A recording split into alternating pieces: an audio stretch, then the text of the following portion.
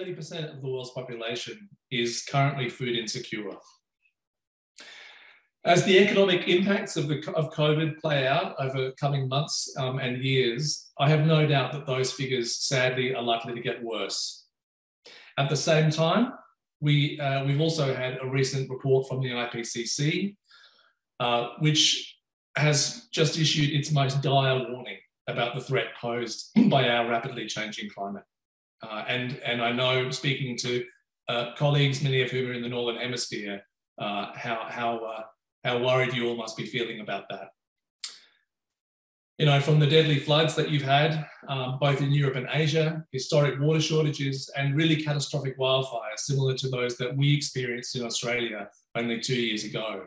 This year has once again highlighted to us the increasing severity of this global climate change and the rapidity with which it's impacting on all systems of our planet, including our food systems. The report, in fact, specifically points to the role of agriculture in this worsening crisis as a major driver of climate itself, but also as a highly vulnerable sector and as presenting some potential solutions through mitigation. Excuse me, unless there is a genuine change in how we as donors engage in the global food system, we will simply be unable to honour our United Nations pledge to end hunger by 2030. Likewise, our global food system must be rapidly transformed, both to avoid contributing to climate change and also to adapt quickly to its impacts. And here in this part of the world, we can see that. We have island states that are disappearing. We have sea lines that are changing and weather patterns that are leaving people without the means to grow food. As donors, our role is critical in supporting initiatives that will drive this change. While our individual investments in food systems are small compared to the investments of farmers and food sector businesses, they can be critical for empowering others to play their part. Optimising the catalytic role of donor support will therefore be key in responding to the outcomes of the Food Systems Summit, whatever they may be. So who is the Global Donor Platform? Who are we? We are a network of 40 bilateral and multilateral agencies, international finance institutions, intergovernmental agencies, and others that was established in 2003 to lobby for increased public and private investment in agriculture and rural development. And we have been doing that effectively ever since. In 2020, we were among the first to open a strong global dialogue on a number of key issues in the lead up to the Food Systems Summit. During our 2020 Annual General Assembly, we identified critical issues, which has spurred coordination and harmonised action among global donors. These included catalysing and de-risking finance and supporting greater policy innovation, among many other priorities. I now want to briefly outline the objectives of today's event, just to give you a little bit of context setting. So I think today what we want to start doing is to start building that shared vision for food systems transformation in the lead up to the summit. And we want to hear from you. We want to hear from all of you, not just the keynote speakers, but the audience, your thoughts, your views. We want to discuss our priorities for future investment. What should they be? And explore more effective ways that we might seek to work together, both globally and at the country level, to take forward outcomes of the Food Systems Summit and try and achieve real and lasting change. And we realise it's been difficult. Multilateralism hasn't been strong in recent years, and I think we do have an opportunity and a responsibility to try and revive that spirit of multilateralism. The stock-taking report that we have recently compiled, which will be a feature later on today, provides an overview of the current scale of the food system funding and the types of actions currently supported by donors, including many donors around the table today. By gaining a clear understanding of what we fund and how we fund it, we can therefore identify key gaps and opportunities. We can help optimise our coordination and our alignment going forward. We will be following up the stock-taking report with a white paper, which will outline or seek to outline some really concrete options for donors to respond to the outcomes of the summit. Our session at the end of today's event will focus on this report and our exciting forward work plan as a platform. So today we have an amazing lineup for you. We will start with our keynote presentation, followed by a fantastic group in our high-level panel. And then lastly, at the end, a session on launching this stock-taking report. I'm shortly going to hand over to our keynote speaker, Jemimah Njuki. I'm sure to many of you, Jemimah needs absolutely no introduction. Jemimah is the International Food Policy Research Institute's Director for Africa. She has spent more than 20 years in gender equality and women's empowerment, both in Africa and Asia. Prior to joining IFPRI, she led the Growth and Economic Opportunity Program at Canada's IDRC, the Women in Agriculture Program at CARE USA, and the Poverty, Gender and Impact Program at ILRI in Nairobi. She is the convener of East and Southern Africa Gender Livelihoods Network and the founding editor of the journal Gender, Agriculture and Food Security, a journal that seeks to promote voices of scientists from the Global South who are working on gender equality. In 2020, Dr. Njuki was named by the UN Food System Special Envoy as custodian for gender equality and women's empowerment for the UN Food System Summit. She has also been named as one of the top most influential people globally on gender policy. Dr. Njuki, it is my great pleasure to introduce you to give our keynote tonight. Over to you. Thank you so much, Tristan. What an introduction. Thank you so much. It's such a great pleasure for me to be here and to share my thoughts on what I believe is the role of donors in food systems transformation. With just over 8 years to 2030, I know everybody keeps talking about 10 years, you know, the last decade, but we really just have 8 years to when we should be achieving the SDGs. The imperative and the urgency to act has never been greater. And this is especially critical in light of mounting evidence of rising hunger and malnutrition. And Tristan, you've alluded to some of this. And while we all know what the situation really looks like, one of the things that I would like to do before I start is share the most recent statistics again, so that we can all be on the same page in terms of the context of the challenge that we are currently dealing with. I'm going to share a couple of slides to illustrate this. Tristan mentioned this, that over 811 million people, that's 10% of the world's population, are hungry. But sometimes it's often difficult for people to see this as not just numbers, but real people. So this is roughly the combined population of the Philippines, Russia, Nigeria, Mexico, Japan, Ethiopia, or simply put, the population of all of Europe. And worryingly, there has been a 20% increase in just 1 year. In addition, about 2.3 billion people are going without a number of meals per day. Essentially, for every 3 people on Earth, 1 of them is malnourished. And we should be really worried about this. The COVID pandemic has just made a bad situation worse. And in most developing countries, which were already struggling to deliver decent lives for their people, this level of hunger has resulted in destitution, erosion of human dignity.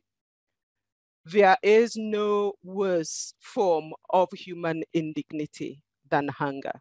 And worse still, an increasing loss of hope for the future, and especially among young people.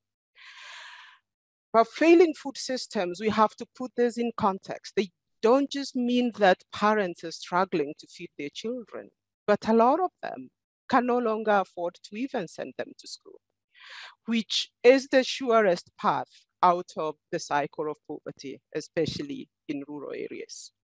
But we know this has not always been the case. And I know this for a fact because I grew up in a small village on the foothills of Mount Kenya, just about 150 kilometers northeast of Nairobi. And those days, what I remember is our parents were able to feed and send us to school from the proceeds of their 5-acre piece of land. on which all manner of crops grew, from coffee to yams and maize and beans and vegetables. They had the right seeds at the right time. They had extension services available. The local market worked. And thanks to that effort, my 7 siblings and I obtained high quality education. Some of us moved to other sectors of the economy. Most of us are actually no longer directly relying on firms for survival. But unfortunately, not many have escaped this poverty trap. I go back home frequently. I work a lot in rural areas. I went back home a few weeks ago to see my father, who's been unwell. And as usual, a chance to go home is also a chance to see my childhood friends. And I have a longtime friend who still lives on the farm, Mama Dedes, as we call her now. She did not go beyond primary school. She now has 7 children, grandchildren. All her children and their children are still relying on a small piece of land that is no longer productive enough for them. So land that used to be lush and productive is now constantly ravaged by drought. But even more importantly, it has been subdivided into small unproductive portions as population increases. So while the cocktail of challenges the world is facing, including climate change and population, are well acknowledged, what I believe and strongly believe is that stagnating and sliding back into poverty that we are seeing in most of our rural areas is inexcusable. So where do we go from here? Over the last 20 years, I have worked with rural women and girls in agriculture. I have worked in Africa. I have traversed most of Asia. And today I am probably for the first time filled with a lot of optimism that we are discussing the right issues through the global discussion that has been kicked off by the Food Systems Summit that Tristan mentioned earlier. While I'm still cautious in my optimism, of course, I'm happy that we are no longer looking at food security and nutrition as an issue to be only dealt with by a Ministry of Agriculture, or by the few people that have been crazy enough like me to work in the agriculture sector for so many years. We are finally bringing food systems thinking and the global community into issues of food and hunger.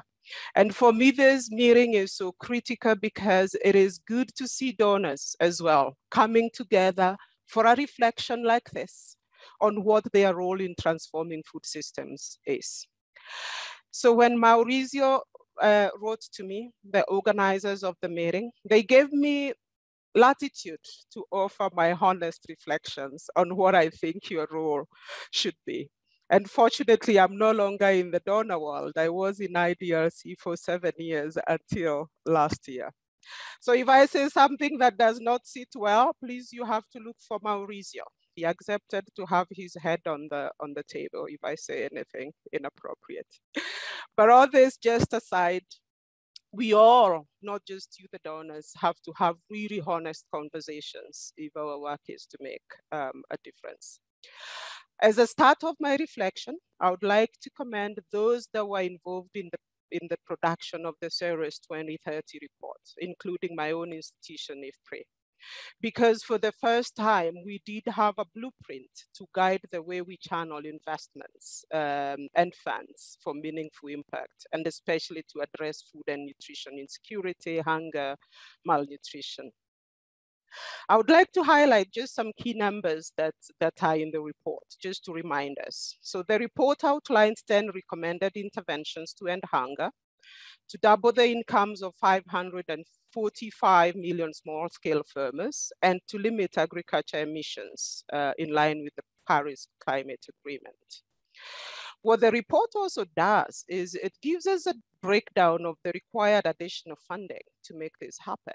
$330 billion up to 2030, $33 billion a year. Some from donors, but also some from middle income countries that they provide in additional public spending. But the key question for me today is, what should you, as the donors, do to actually ensure that this money, these dollars we are referring to, actually deliver the desired results? First, I want to begin with the fact that while funding is critical, and we had a conversation earlier today as the meeting was starting about funding, sometimes it is not the foremost problem, because if it is not appropriately channeled, it can also cause problems. So why do I say this? Because the truth is, even with the kind of funding we have, we shouldn't be seeing the kind of spike in hunger and malnutrition that we are witnessing today, given the funds already going into the sector. Through my work with governments, with private sector, and with development partners over the past many years, I believe a redesign of donor funding approach must happen. Otherwise, any additional funding that we are calling for could potentially go to waste. So while I agree with the 10 recommendations of the CEST 2030 report, I would like to propose 3 broad areas requiring radical change for donor funding to work. I am going to be a bit territorial here and use Africa to illustrate my thoughts, because that's where I am from. And after all, I think I can't get away with calling our spade a spade. So first, prioritization, prioritization, prioritization. Because every time I work across the region, you see dead, ineffective, moribund projects that deliver no real benefit to anyone other than those that they directly employ. The root cause of a lot of these failed projects is that they're never aligned to broad development plans and strategies of the countries that where they are implemented. As most countries across the continent have competing priorities, we need to design investments in such a way that they go to top priorities, those that have the most impact on diverse populations. Now, these priorities have to be identified at the country level in close coordination and with full ownership of countries to ensure that they actually drive against the country's medium and long-term vision for the future. Prioritization also ensures that these funds are aligned with countries' capacities to absorb all the financial resources that are available to them. When resources are allocated to countries randomly, and I say randomly here very liberally, governments will most likely invest in areas that they can manage or that they have current capacity for. I live in Kenya. I am from Kenya. If you were to give us a couple $100 million US today, we are most likely to channel those funds to probably to input subsidy programs, yeah, that are not always the most effective, or yet to another series of trainings for farmers whose outcomes we probably will never know. Now, this prioritization is actually very much along the lines of what the CEST 2030 report has shown by breaking down where the $33 billion annually should go. The suggestion that I'm making today is that this kind of prioritization needs to happen at the country level. It needs ownership at the country level. And I do not want, and I'm in no way suggesting that governments have fully figured out what their own prioritizations are. It is one of the things that we are doing as one CGIAR. And as IFPRI, we've been working with countries to support the development of these plans and priorities, applying a food systems approach, paying particular attention to the inclusion of the vulnerable and marginalized groups, including women and youth, and to include these groups in the planning and in the suggestions of what these priorities should be. And part of the donor funding, actually, the start of the pipeline for donor funding should actually go to this kind of work. It is the starting point for change. The second thing I want to talk about is making sure the funding reaches those who need it most. This, to me, is one of the areas that really require urgent action. Existing funds are not always accessible to the groups that need them most. And I'll give a couple of examples. Typically, most donor funds go to projects with very little going to Africa's agribusiness sector, for example. And as my personal story growing has shown, the relation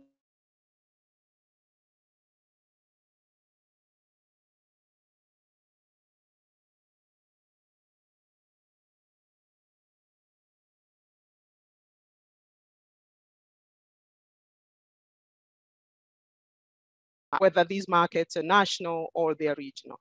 But these SMEs hardly attract the kind of funding that they need. And interestingly, in the region, most of these SMEs are run by women. We have seen funds meant for businesses being channeled through development finance institutions that are not designed for the needs of the producers, of SMEs, or of women-owned businesses. Most of these DFIs are looking for large businesses and deals to invest between $5 million, $10 million at a minimum. Very few of these level of businesses in Africa are owned by women or owned by people in the continent. And neither do they have direct connection with the smallholder farmers that we are trying to reach. And incidentally, such small businesses do not even need $5 million. They do not even need $1 million. Sometimes they need $500,000 or $100,000 to actually make the difference for the smallholder farmers they serve. And so my call is that investment funds should be redesigned to meet the needs of these businesses. In the long term, this will actually support much broader agendas like the African Continental Free Trade Area. I'll give one quick example from India as well. Yeah. In India, a lot of women farmers are not recognized as bona fide farmers, but we know the roles that they play in food systems, right? They are regarded as wives or daughters of farmers. As a result, extension and investment programs are not always designed for them. And in instances like this, and I know the role of sending funds to universities because that's where a lot of innovations are coming from. But I also want to see some of those funds instead go to women's rights movements, women's organizations, women's cooperatives that are actually fighting for the recognition of women as farmers. The last thing I want to talk about as I close is coordination. Now, pick any country across Africa, and there are multiple players that are working in the sector. Most times, these players are operating with minimal coordination. And every effort should be made to ensure smooth coordination and accountability across government ministries, across development partners, across private sector entities, across the funders who are present in that country, across the implementing partners. Because this will not only ensure better delivery of results and accelerated development, but will also minimize duplication of efforts and wastage. And we know that even in country where that such coordination happens, that progress is visible.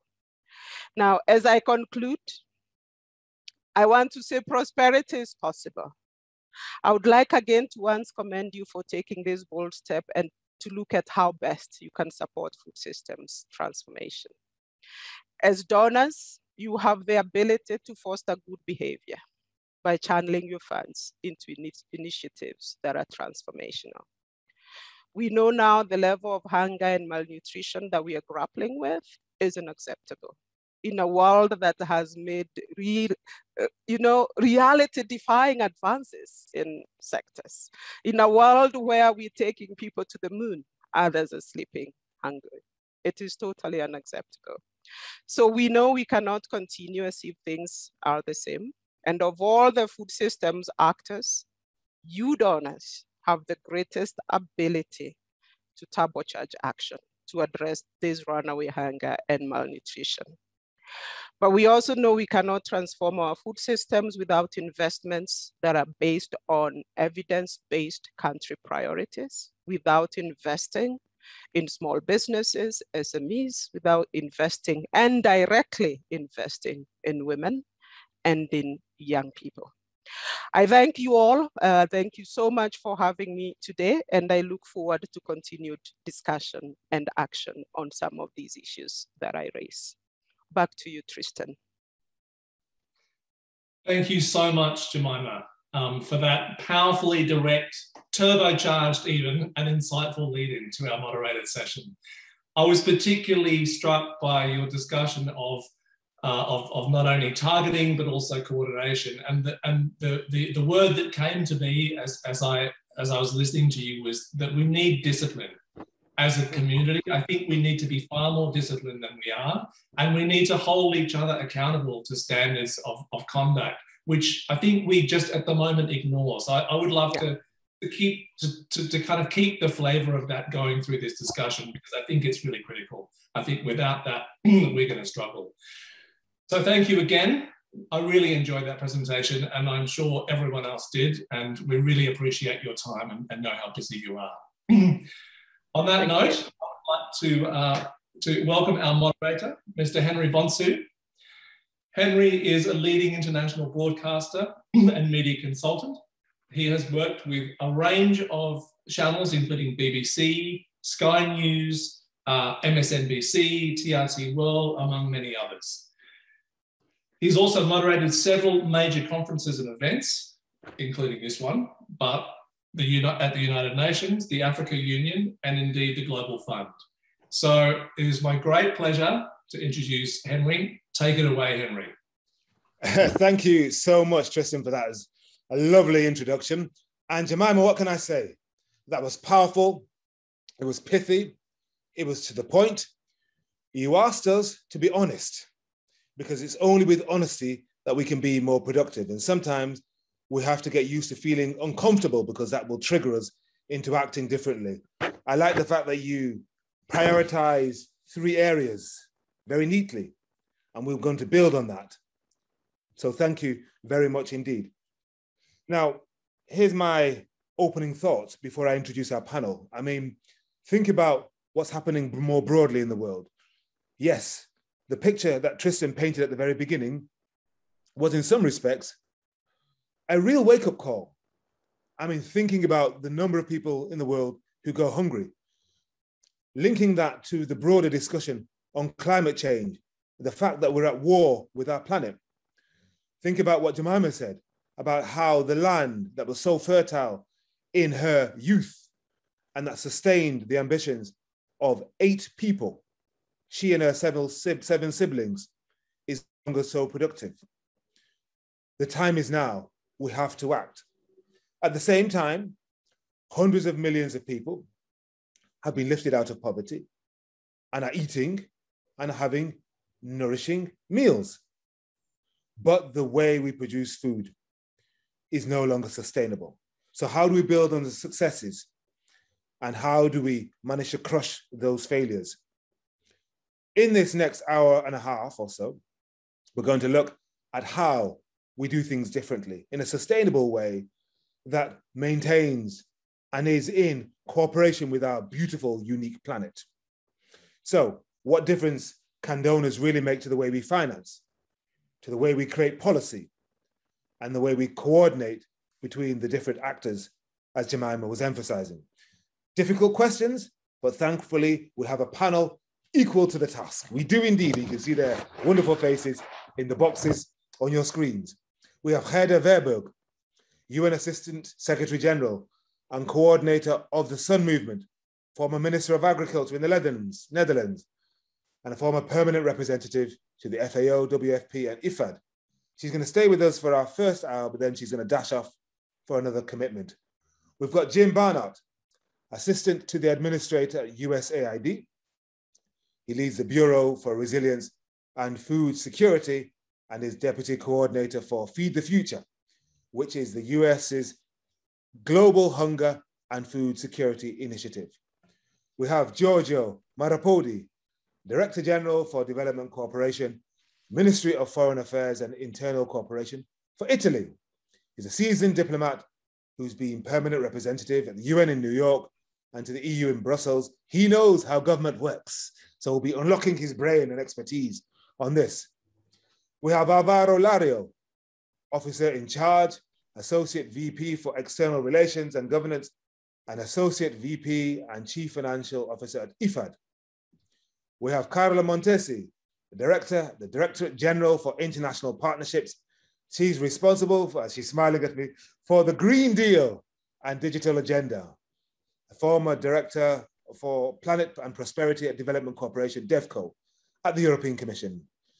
And Martin Bwalia, CEO of Comprehensive Africa Agriculture Development Program, CADAP, under the NEPAD Planning and Coordinating Agency, specialist in the negotiation and management of partnerships with multilateral and bilateral institutions. And we have Professor Andrew Campbell, who's the CEO of the Australian Centre for International Agricultural Research, who's played influential roles in sustainable agriculture and nature resource management in Australia for a very long time. So panelists, we have to cover a lot of ground over the next 80 or so minutes as we build up to the launch of the GDPRD stock-taking report that Tristan was talking about earlier, and that will look at donors' contribution to food systems. So we now are going to focus on financing, how to catalyze it and de-risk it, policy change, how do we create the right incentives to do things differently, and coordinating and aligning different actors at the global and local level. And all those of you, over 130 or so of you, are growing all the time. We want to hear from you throughout this session, so please send your brief questions and comments using the chat box facility at the bottom of your screen. I can see lots of people are engaging already, so thank you very much indeed. But okay, so building on what Jemimah has said, the food for thought that she is nourishing us with, panelists, I'd like you to each outline 3 things that you think donors should focus on to help drive a food systems transformation. So in 2 minutes, each of you, just give us your headlines. I'm going to start off with Gerda Verburg from the Sun Movement. Gerda, over to you. Your 3 priorities. Thank you very much, Henry, and thank you organizers for being so brave to do stock taking first and have this conversation. It's not an easy conversation, and in line with the excellent openings remarks of Jemimah, I would like to address my 3 priorities. The first is focus on countries. Don't drive your own priorities. Every solution in food systems need to be owned by countries and owned by governments. So be there in the national food dialogues, food systems dialogues. Focus on priorities and make sure that the government is investing first and then align behind the government. What do I mean? And it's all experience of the scaling up nutrition movement. A government that put its money where its mouth is will follow up and is serious about transition and improvement. If not, if there's only an agenda and the donors are requested to come in to pay, it is a lost attempt and it will not lead to structural and systemic change. Then in the same vision, it is the coordination between the donors. Coordinate amongst yourself before you align and coordinate behind the government, focusing on priorities. And this is my first and most important point, I think. And I like the word that was used already, discipline, coordinate and discipline amongst the donors. Secondly, the focus on nutrition is not strong enough when it comes to agriculture and rural development.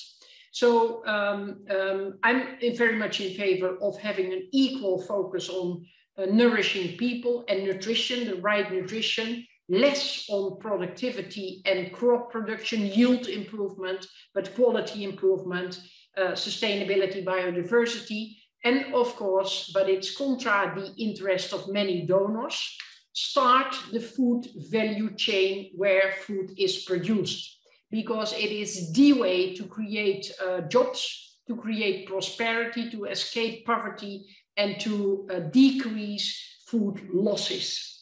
So this is my second point: invest in nourishment of people and planet, and prosperity in creating jobs and the food value chain close to where food is produced. My third point is the desperate need for change of mindset. Also with donors. When we are really to implement the Sustainable Development Goals, nobody can stay into his or her comfort zone. What do I mean? Think global. We are at war with the planet. We are at war because we are losing the nourishment of people, and we are losing a lot of prosperity.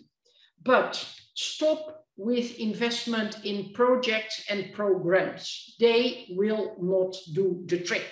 They're only reaching people. They are not changing the perspective of people. They are not focused on ownership of people and communities of the solutions.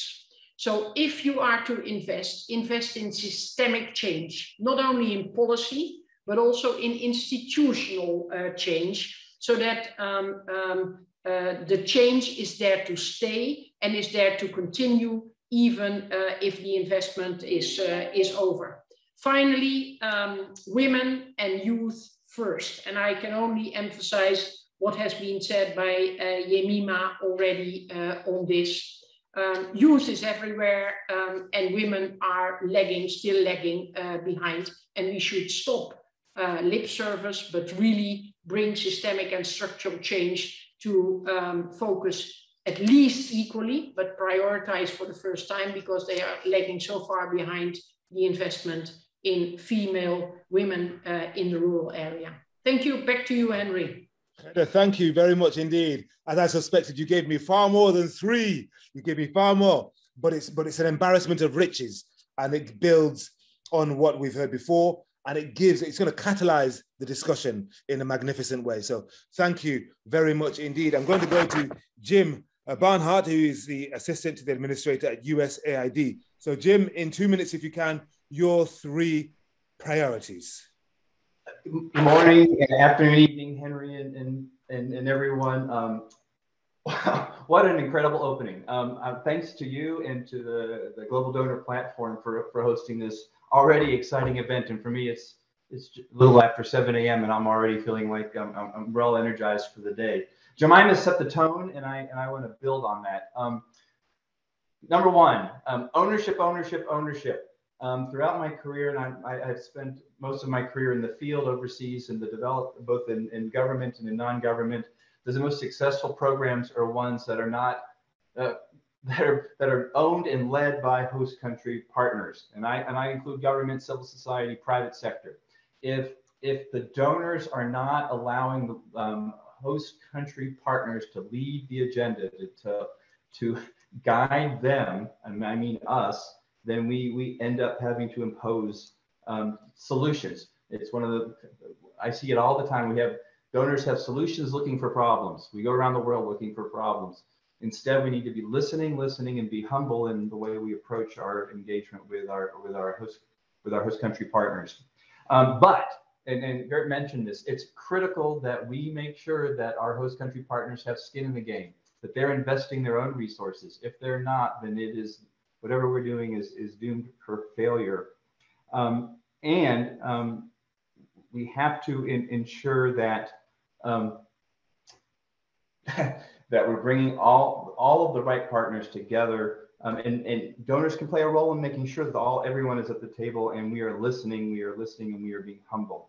Secondly, the great thing that donors can do is we can bring scale to global initiatives, research and development, multilateral inclusive financing, all of those kinds of things that happen internationally are the sorts of things that we can then bring to the table as potential opportunities for scaling. And so whether that's working with our CGIAR systems, whether that's working with GASP on financial inclusion, there are multiple tools that we have access to that we can then bring to the fore.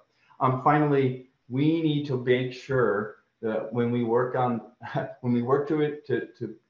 support true country ownership, that all the people are at the table. It has to be inclusive. It has to include women, it has to include youth, it has to include marginalized populations in whatever partner country we're working with. And too often we talk about reaching the most vulnerable. No, we don't need to be reaching them. We need to be giving them agency and leadership.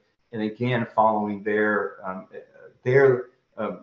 direction for us in terms of where we put our resources. So let me stop there. I think I've gone over 2 minutes, Henry, back to you.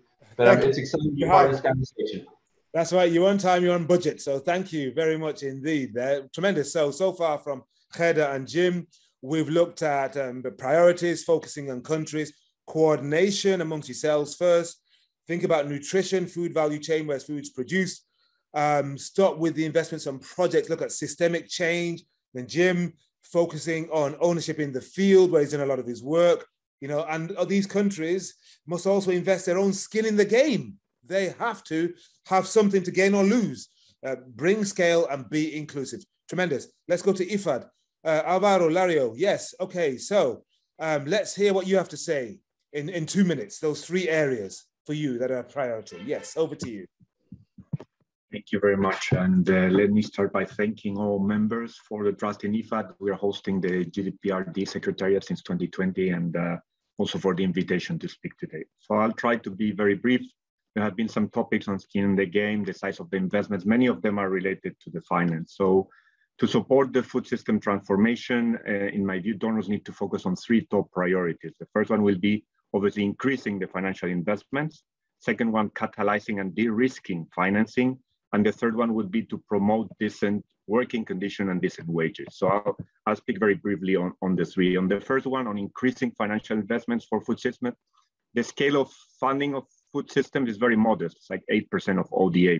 So one potential strategy that we are looking in also in IFAD, and I'll share some examples in these 2 minutes, would be to lever the power also of public development banks. I mean, these institutions can have a critical role in redirecting and expanding their investments, and also on supporting women and young entrepreneurs when they are often excluded from the financial systems. I mean, they can also mobilize capital, take on more market development risks, and that's a key. We're having soon an event, but I'll also talk on it later. Another key intervention, obviously, is catalyzing and de-risking financing.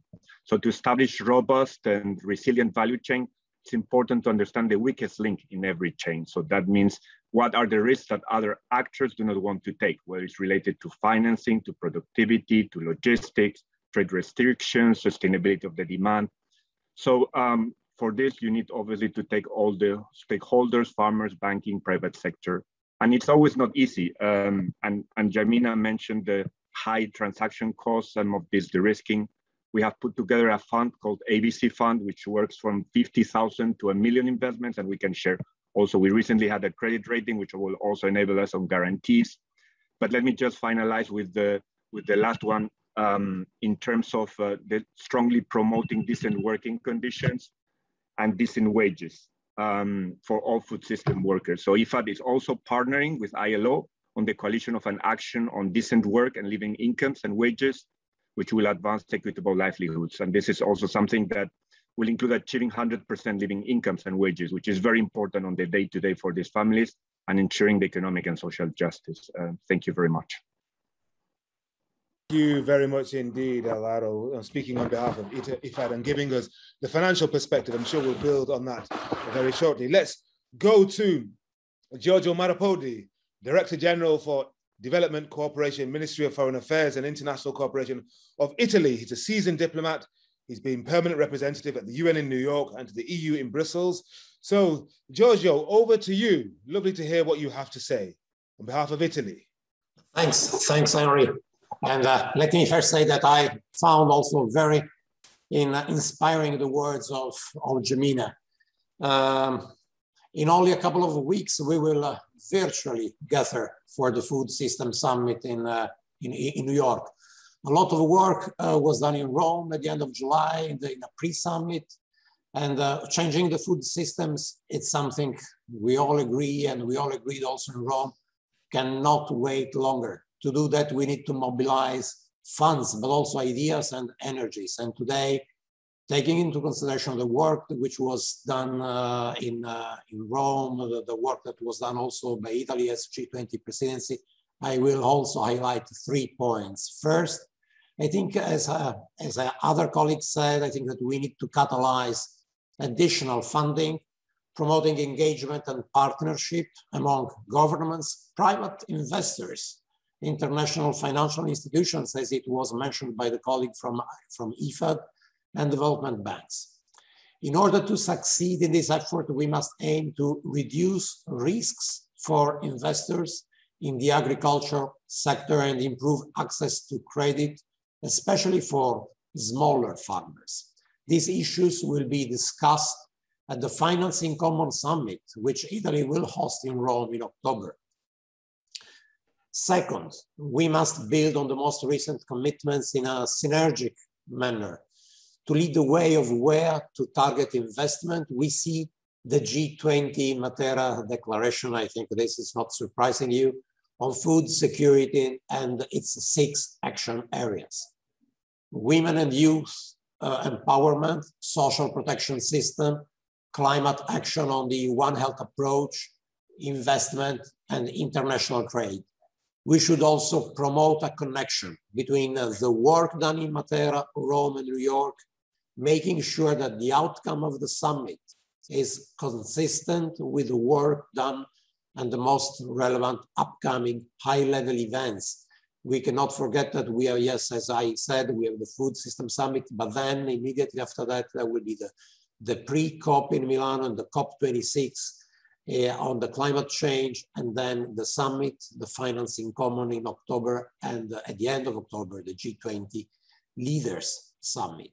Third, a coordinated response to food crisis goes through an interconnected analysis of the different global challenges: climate change, conflicts and instability, biodiversity loss, health emergencies. We must look to the implementation of the commitment taken at the Food System Summit, highlighting the importance of coordinated and ambitious action beyond silos and the taking into account the interconnected nature of the food systems. Rather than doing, and I conclude, rather than doing differently, I would rather say doing more efficiently. The follow-up to the Food System Summit will be very, very important to make sure that the commitments will be implemented and that the momentum is kept. The Rome-based agencies will have to work closely and in a coordinated manner for the implementation of the commitments, in close coordination with all the actors that have been beneficial to a shared agenda, both at the global and national level. Thanks, Henry, and over to you.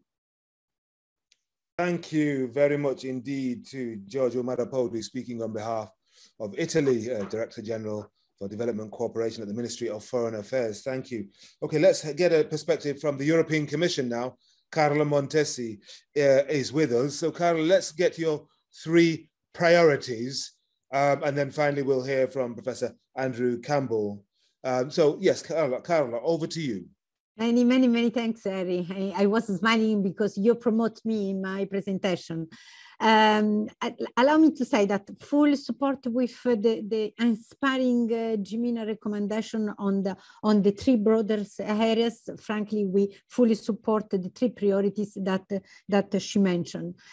Now, on the priorities from our own support as EU for supporting the food system transformation, I will mention maybe three areas.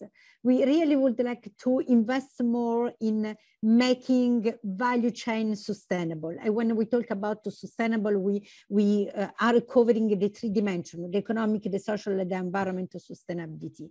Allow me to mention our initiative on EU Sustainable Cocoa Initiative that we are preparing with Ghana and Côte d'Ivoire, where we are working with the private sector, farmers and NGO, the public, to improve the livelihood of farmers, halting deforestation and the child labor.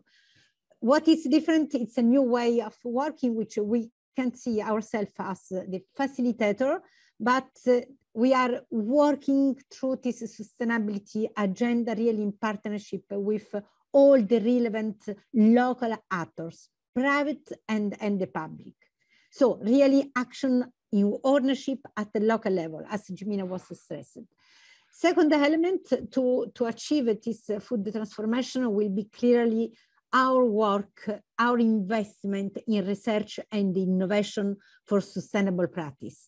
We need to do much more in promoting the climate sensitive agriculture, to identify all the new technology that will really allow us to take into account the climate change in the agriculture. We have launched our program, and we are implementing our program at DESIRA that is, of course, looking in particular to climate relevant practice in sustainable agriculture, but much more has to be done, and we really need to expand the knowledge base on agroecology. That seems to be one of the solutions. Third element, following also what Gerda said and Jemimah said, is really we need to continue to pay attention to the most vulnerable people living in food crisis. We know that the COVID is taking attention, I would say in some way, away from this crucial matter, but figures are again negative, and we really, as a donor, continue to join, for example, the global network against the food crisis, and continue to work together in analyzing, preventing, and preparing the food crisis. Now, allow me just to say that the burden of the food crisis should not be left only to the humanitarian agency, because we really need to continue to focus on the long-term involvement from the development side. So we need to continue to work with all the key actors, who will be the peace actor, really ensuring a nexus approach to address the root causes and avoid that the local food system will be collapsed when we are in front of a crisis. So these three action, I would say these three priorities will be taken into account in our future action to implement the food system approach in support to our partners countries. Over to you, Henry. Tremendous. Thank you very much indeed. So we're seeing a degree of alignment in the three priorities that each of you have mentioned thus far. Some differences, of course, and one would expect that with a diverse range of organizations, but some very clear and you might say welcome alignment between the parties. Okay, let's go to Professor Andrew Campbell from the Australian Centre for International Agricultural Research. Over to you, Andrew. Thank you, Henry. I'm going to focus my remarks primarily from the science and research perspective. I completely agree with the comments of my fellow panelists and the wonderful keynote from Jemimah. But as Carla has just identified, if you're going to transform food systems, then obviously business as usual is not going to get you there. So we are going to need a level of innovation in the food system, not just agriculture, that is unprecedented. If you think about the big causes of greenhouse gas emissions, in the energy sector, emissions intensity is coming down. In the transport sector, it's coming down. The food system is on track to be the biggest cause of greenhouse gas emissions, and our emissions are going up.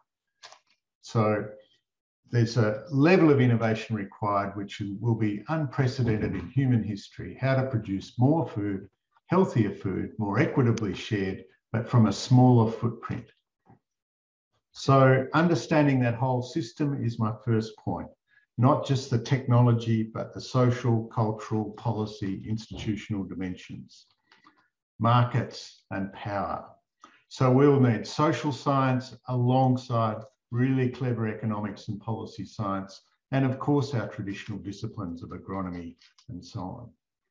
That work will have to be underpinned by clever foresighting about the climates that we're going into, not the current climate.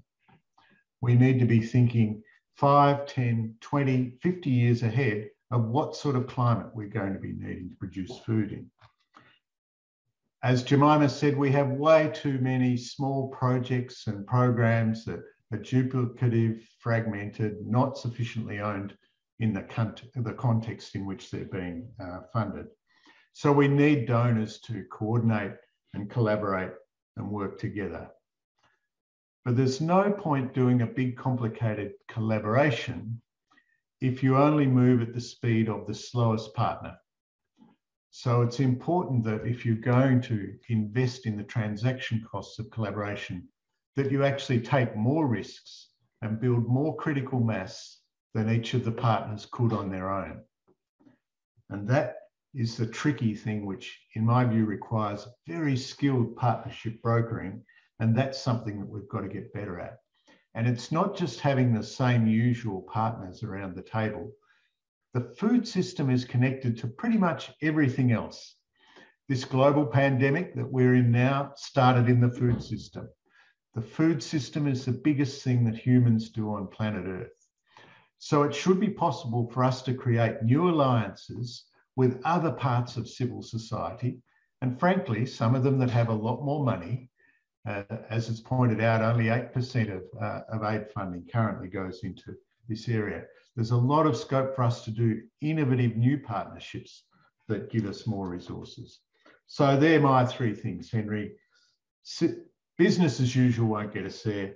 Take a systems perspective, collaborate and innovate as never before, and that's going to require really skilled investment in partnership brokering to make sure that those partnerships are more adventurous and not just incrementalism. Tremendous. Thank you very much, Andrew. I'm just looking at the variety of suggestions and the common themes, and you're all, in a way, honing in on the kind of change that's required and systemic change that has to be truly transformational, the likes of which perhaps we haven't seen before. So the question is, what does that really look like? What is meant by this kind of systemic change? How will we know it when we see it? So I'm going to ask you, Jim, first of all, what do you mean by systemic change? What does it look like? Have you got any examples? How big a shift are we talking about here? Because as Andrew said, the food system is the biggest thing that we as human beings actually do. What do you think, Jim? It's a super question, Henry, and there's a lot of different ways to cut at it. And there's so many things, interesting things that the fellow panelists said that I've been taking note of that I wanted to circle back to. But okay, so your question is really on sort of that big picture. How do we look at this as a system, and what do we need to do? I'd start with with Andrew's points that he was just making in terms of this issue of research and innovation in a changing world where climate change is accelerating around us. We have to innovate our way out of this, and there are CG systems, there are other research institutions around the world that are coming up with really incredible solutions and ideas.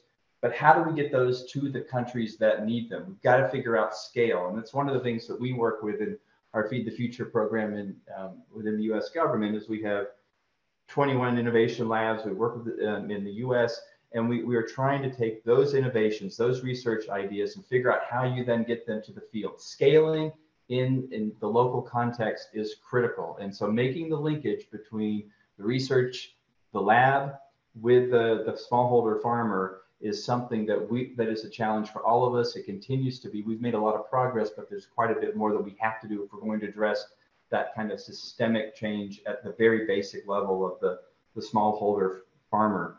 We also, I think, as donors, need to rethink how we talk about what we do. We have a tendency, because it's our way of our narrative persuasion, to talk about people. We talk about wanting to support individuals, right? But what's really needed, and I think Carla mentioned this, certainly Gerda mentioned this, and Jemimah mentioned this, is we need to think about how we are supporting host country systems. And that's not as sexy to talk about, right? People don't really want to hear about how an organization, a farmer extension program needs to expand, and how you bring in smallholder farmers and how you bring in agribusiness. But that's where the systems approach has to come in, right? And we don't want to talk about it. We want to talk about, well, we've reached, 2 million people, and we've saved them over this particular period.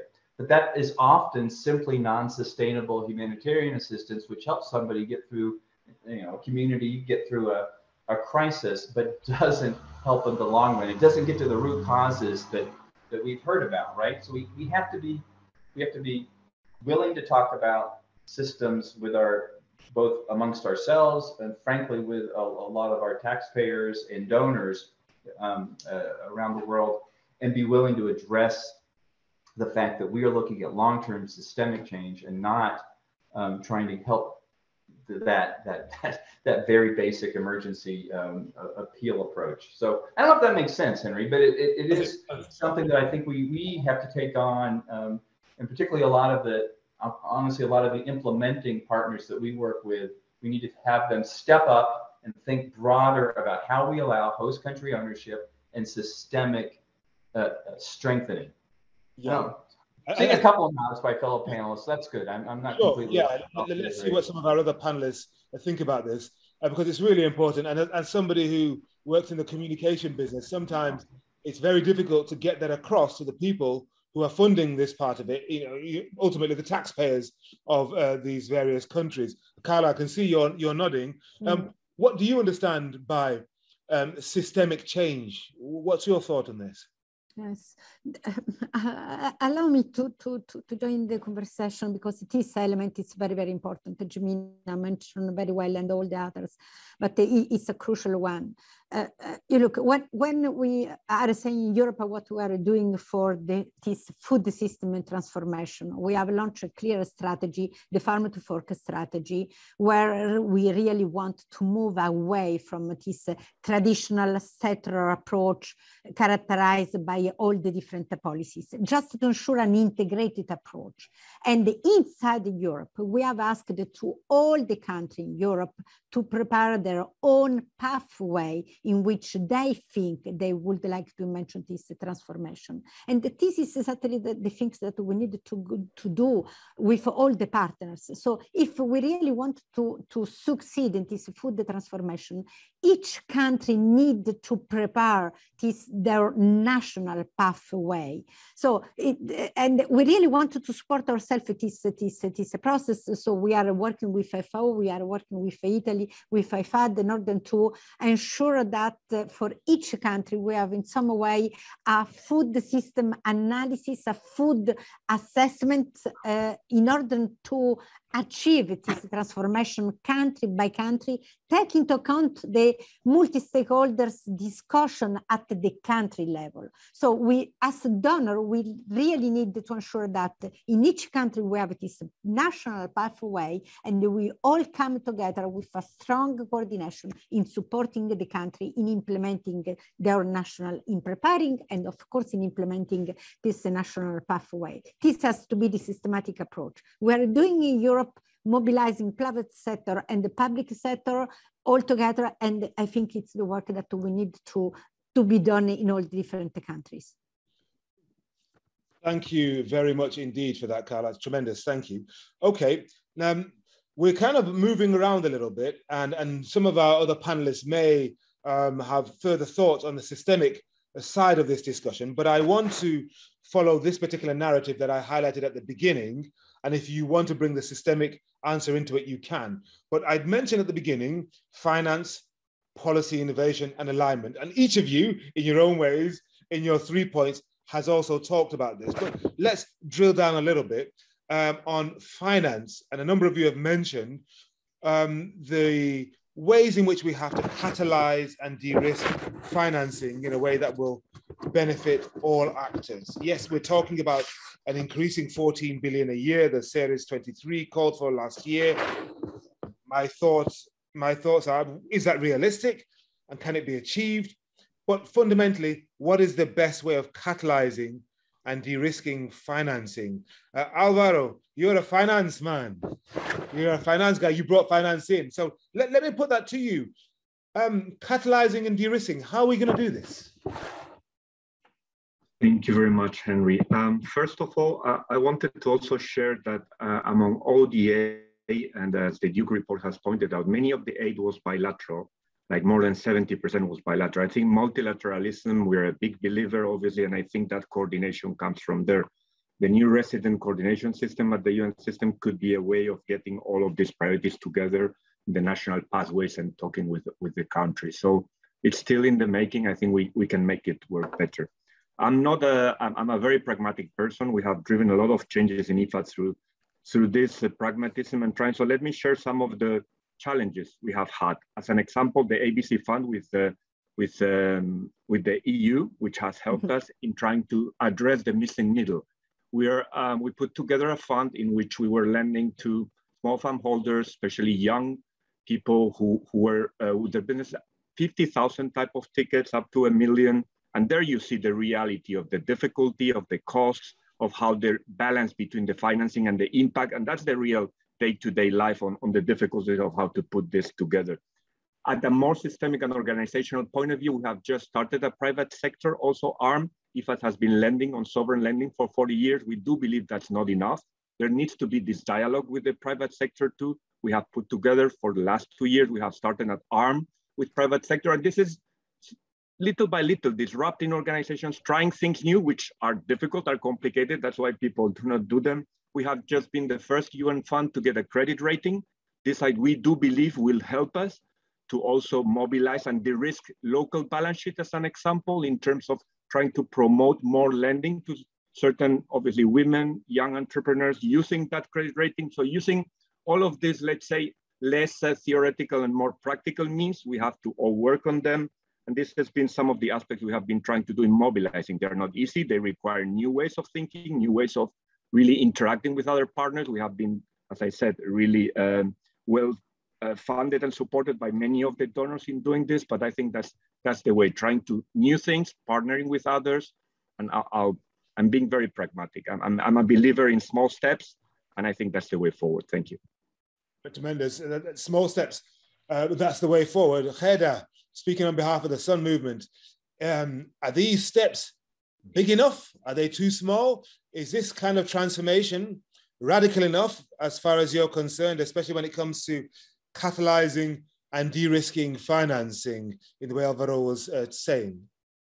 Thank you very much, and thank you all panelists. I don't think that it starts with financial issue and capital and investment, financial investment. It all starts with rethinking the food systems that are there at the country level, to build on where they are and to do it in a way that can be owned by the countries. Changing food systems is a matter of political will. If there is no political commitment, if there is no political traction on it, then the international community can do, and donors can do what they want, but there won't be the systemic change. There will not be an improvement of nutrition. There won't be an improvement of biodiversity and stopping climate change, etc. There will not be economic development.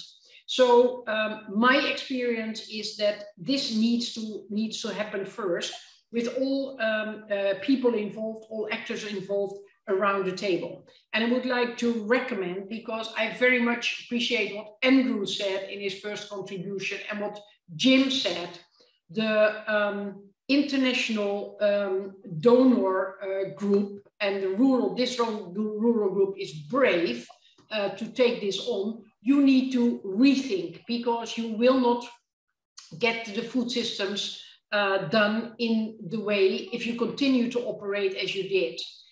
If you continue to do what you did, you get what you want.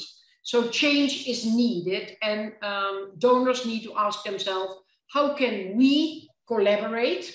How can we align behind the government, and how can we focus behind country initiatives in such a way that we contribute to financial investment, but also to human capacity investment, because one without the other is not good enough. And then the second point is, and I said it already, stop thinking in programs and projects. Think in changing the life and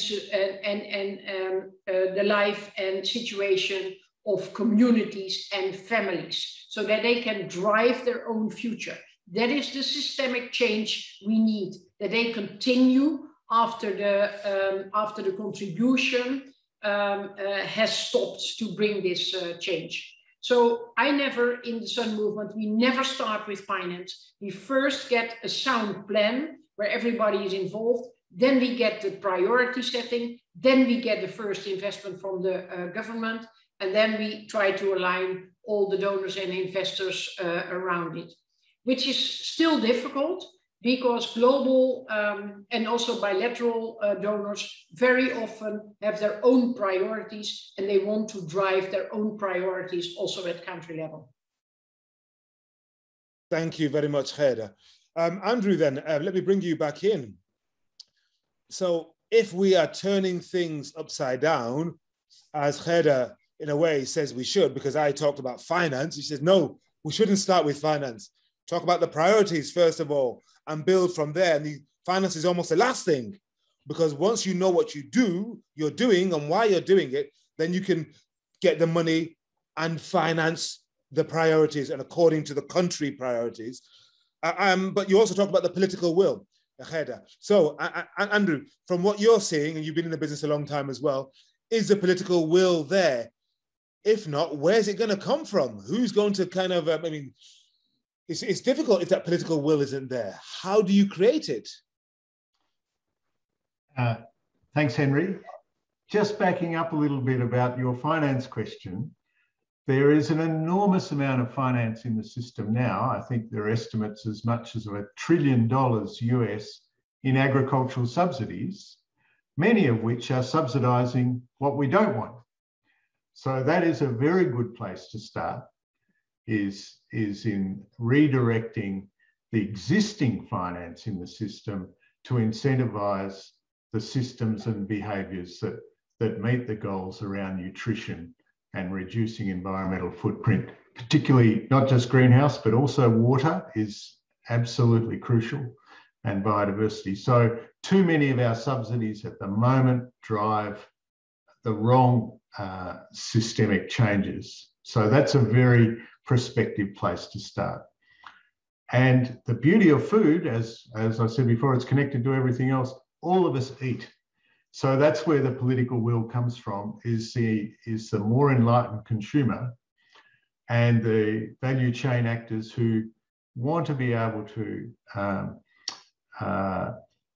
market their produce in ways that appeal to people who are oriented towards the future. Now, this is different, obviously, from a subsistence agriculture context that I think we're talking about a different range of interventions there. But in the broader market-based system, we've got to do a lot more with consumers and a lot more with getting value chains the right size. We've developed a global food system with incredibly long, complex value chains, and now we're seeing the risks associated with those.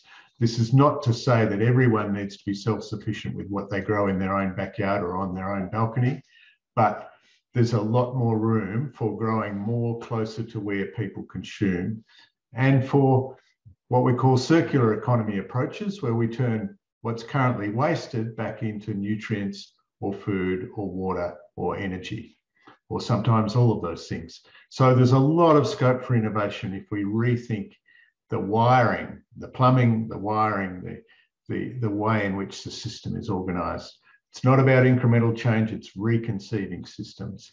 And I think COVID has given us a fabulous opportunity to do just that.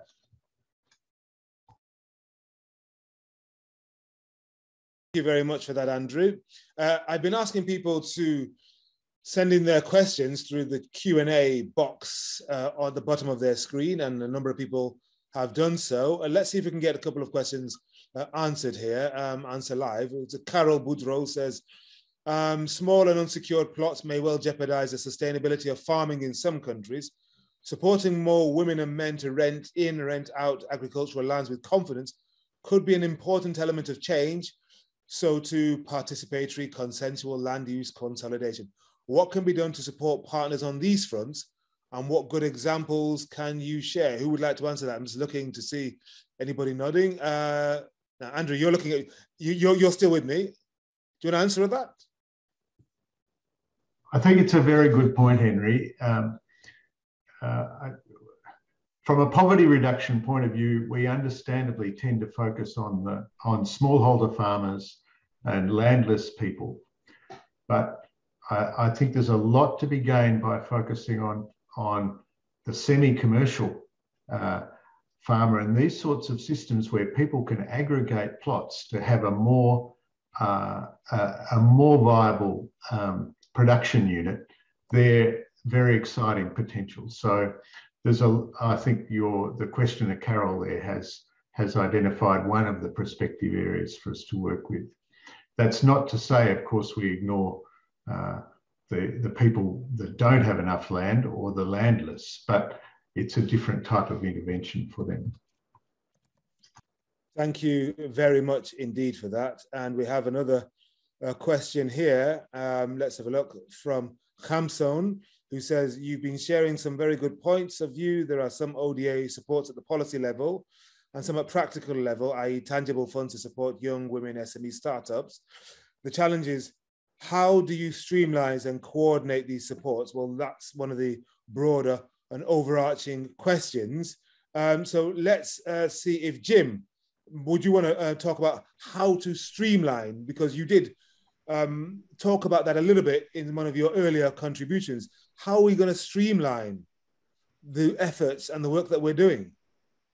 Yeah, I think that all of us donors, as this panelist, our group of panels are, need to think through and ask ourselves some hard questions about what are we willing to give up in terms of our flag, right?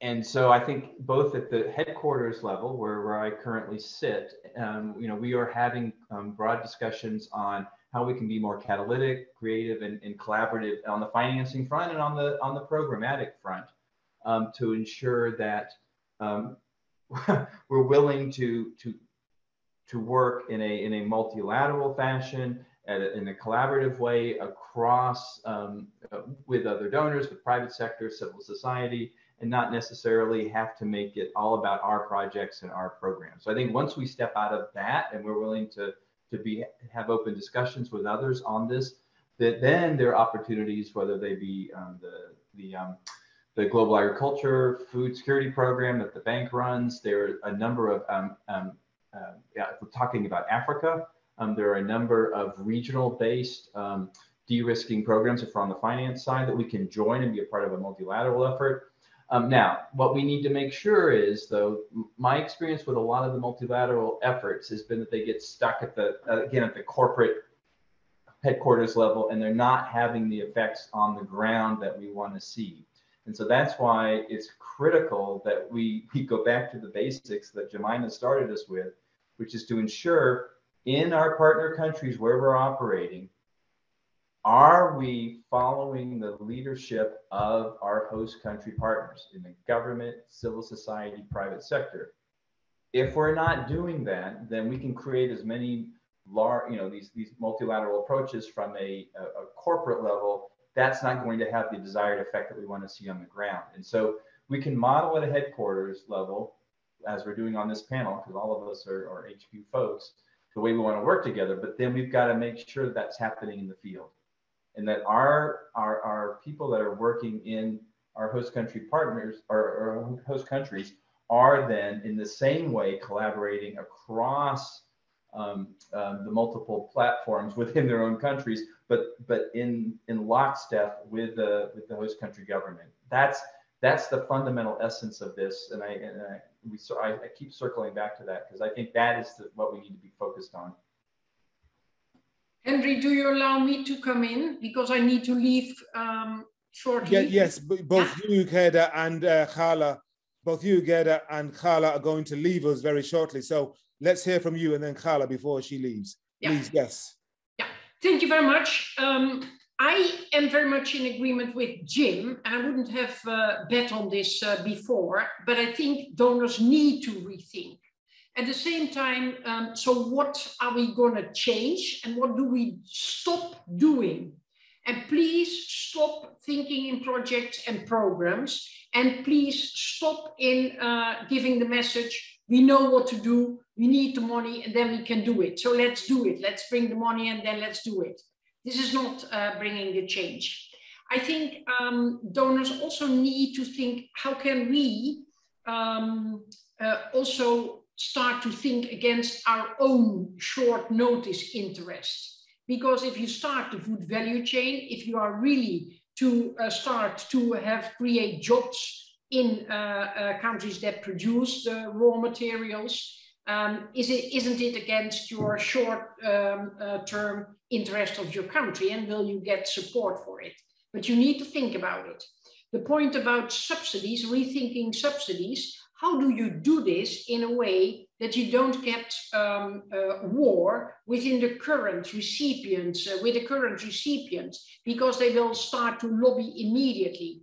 So how can you change also funding approaches, the very siloed approach in different funding initiatives, and bring them through incentivizing, closer together, collaboration is the answer. Focusing on and aligning behind country government is a second part of the answer, and creating ownership for the people in the country or the country itself is the third part of the answer. Thank you very much. Peter, thank you. Thank you very much indeed. And thanks to Carla. Carla had to leave us, sadly. And Georgia also had to leave us. There's a lot going on at the moment, but we still have some speakers left. And so that means you're going to have more airtime in the final half hour, because there are a number of questions that I really want to get your thoughts on and your answers to. Alvaro, here's one. I'm wondering about consensus. I'm wondering about alignment, because that is one of the, well, it's not an elephant in the room because people have mentioned it, okay?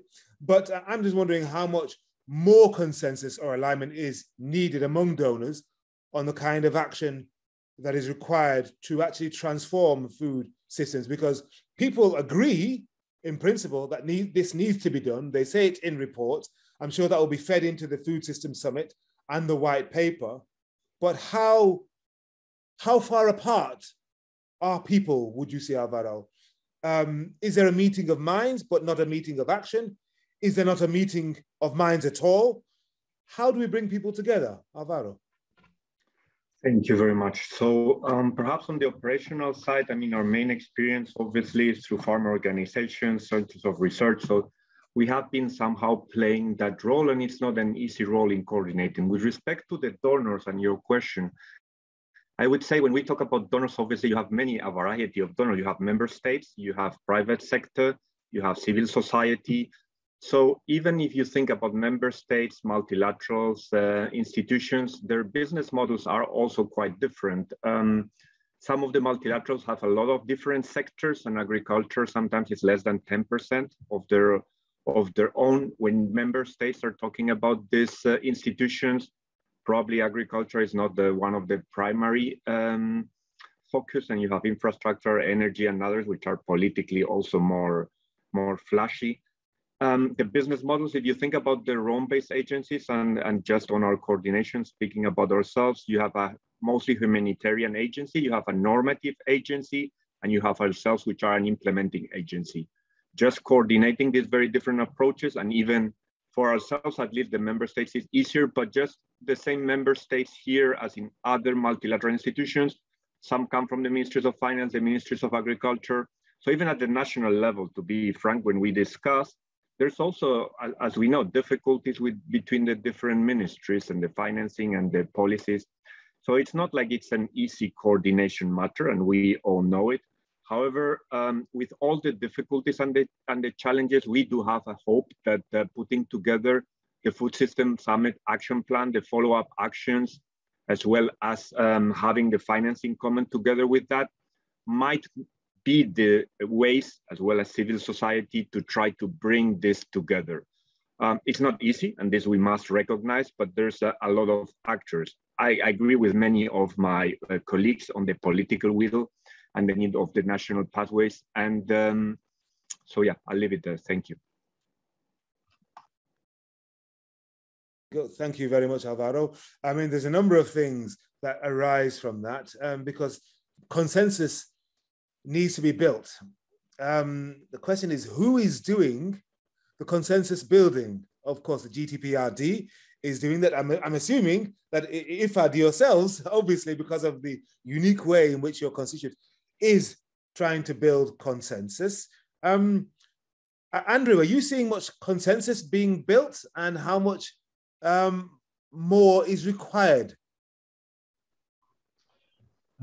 Thanks, Henry. I don't think it makes sense to try and shoot for everyone agreeing on everything. So you need the middle part of the Venn diagram to be big enough that you can create a critical mass and do some really interesting things. But some of the real innovation comes from people at the edges who are on a different part of the curve than others. And we need them to be out there stretching the boundaries. So yes, we need some consensus, but we don't need, we need just enough. And that's why I made my point about needing skilled investment in skilled partnership brokering, because that enlarges the safe space, the comfortable space in the middle. And that enables you to create a critical mass that may well take people outside their comfort zone, but they trust the partnership. When I say people, I mean organisations, countries, partners generally, but they trust the partnership and the social capital that's invested in it sufficient to say, well, I'm not comfortable here, but I'm going to go along with it because I'd be a lot more uncomfortable outside the collaboration, trying to tackle this stuff on our own. So you need just enough consensus, but don't try and shoot the lights out. All right, I'm going to circle back on let's go to Jim with this. Obviously, huge donor, both multilaterally and bilaterally. Are you seeing enough consensus, or actually are you happy for some of the uncomfortable outlier partnerships to embrace those, because maybe that's where innovation might come from, Jim? No, absolutely, that's true, Henry. And let me say, in my current role with USAID and as the deputy coordinator for the U.S. government's Feed the Future, I've been involved in a number of multilateral fora in preparation both for the Food Systems Summit and build up to the pre-summit that we had in Rome in July, and then the summit in a couple of weeks in New York, and also COP26 in November, Nutrition for Growth in December. And as I've actually been impressed with the amount of agreement around the big issues in terms of the urgency of the crisis, the willingness of partners to get outside of thinking of business as usual and being open to figuring out creative solutions on how we address really the global challenge. I mean, it is, and these are this is the challenge of our generation, right? Climate change, global inequity and exclusion, and of course right now we're fighting COVID. I mean, those are the three big things. And when we look at the Food Systems Summit, we look at COP26, and we look at Nutrition for Growth particularly, those are real opportunities to bring everyone together. And I think there's far more that brings us together than separates us. So I think we're in pretty good shape there. I think Andrew's right. There's going to be things on the margins that we might haggle over, but that's to be expected, and that's fine. And we're going to, I actually am quite optimistic on how we are coalescing around some of these key issues on the need for systemic change. I've got a lot of, I'm going to stay with you, Jim, because I've got a lot of questions coming in here, and other guy, my other panelists can join in as well. So a number of people are talking about policy, about innovation, and looking at things like land tenure, which they say is critical to produce healthy food. We've got Christina who says, according to the speakers, how much securing land tenure contributes to fighting hunger and poverty and guaranteeing a sustainable food system?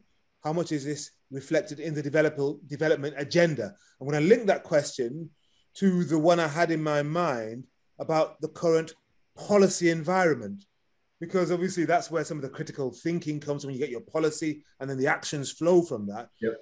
I'm just wondering from a USAID or USAID point of view, is that something that you look at when you're working with a country as a partnership and you're trying to work with the farmers on the ground? You've done a lot of work on the ground yourself, Jim. And when you look at the farmers, you think to yourself, if this woman had tenure, she knew this was hers and no chief or traditional ruler could say, sorry, this is mine. You've got it for 2-3 years and I'm taking it back. How much of an impact would that have, you think? So I'm just thinking about if you could talk about that and link it to the policy environment, because I think they're linked. Yeah, absolutely, they're linked. And talk about ownership, right? We keep circling back to this key fundamental principle of what we're trying to get at and expand on in our work, right? So I was 4 years in Zambia, and one of the things that we spent time on as a U.S. government working with the Zambian government was just trying to get the records in order of land ownership. So that people, again, if you're going to take out a loan, you have to show title, right? Often, you usually need some kind of collateral, and a title can serve as a great bit of collateral for a loan that allows you to expand your production. And so we work very closely with the government of Zambia on working on the records and ensuring an easier process for people to register, to purchase and transfer land titles. Because we recognize exactly what you're saying, Henry, which is that is a first step toward agency for any individual, family, and community, and then allows for a broader systemic change across the country. And it goes back to this point I was trying to make earlier, which is as a donor, when we're looking at partner countries, we want to make sure that our host country is serious about the systemic change. We don't have the ability to affect the kinds of traditional land tenure issues that you're highlighting, right? But the host country does. Yes. And so we need to have open and honest conversations and say, look, I mean, we want to be partners with you. We want to follow your lead.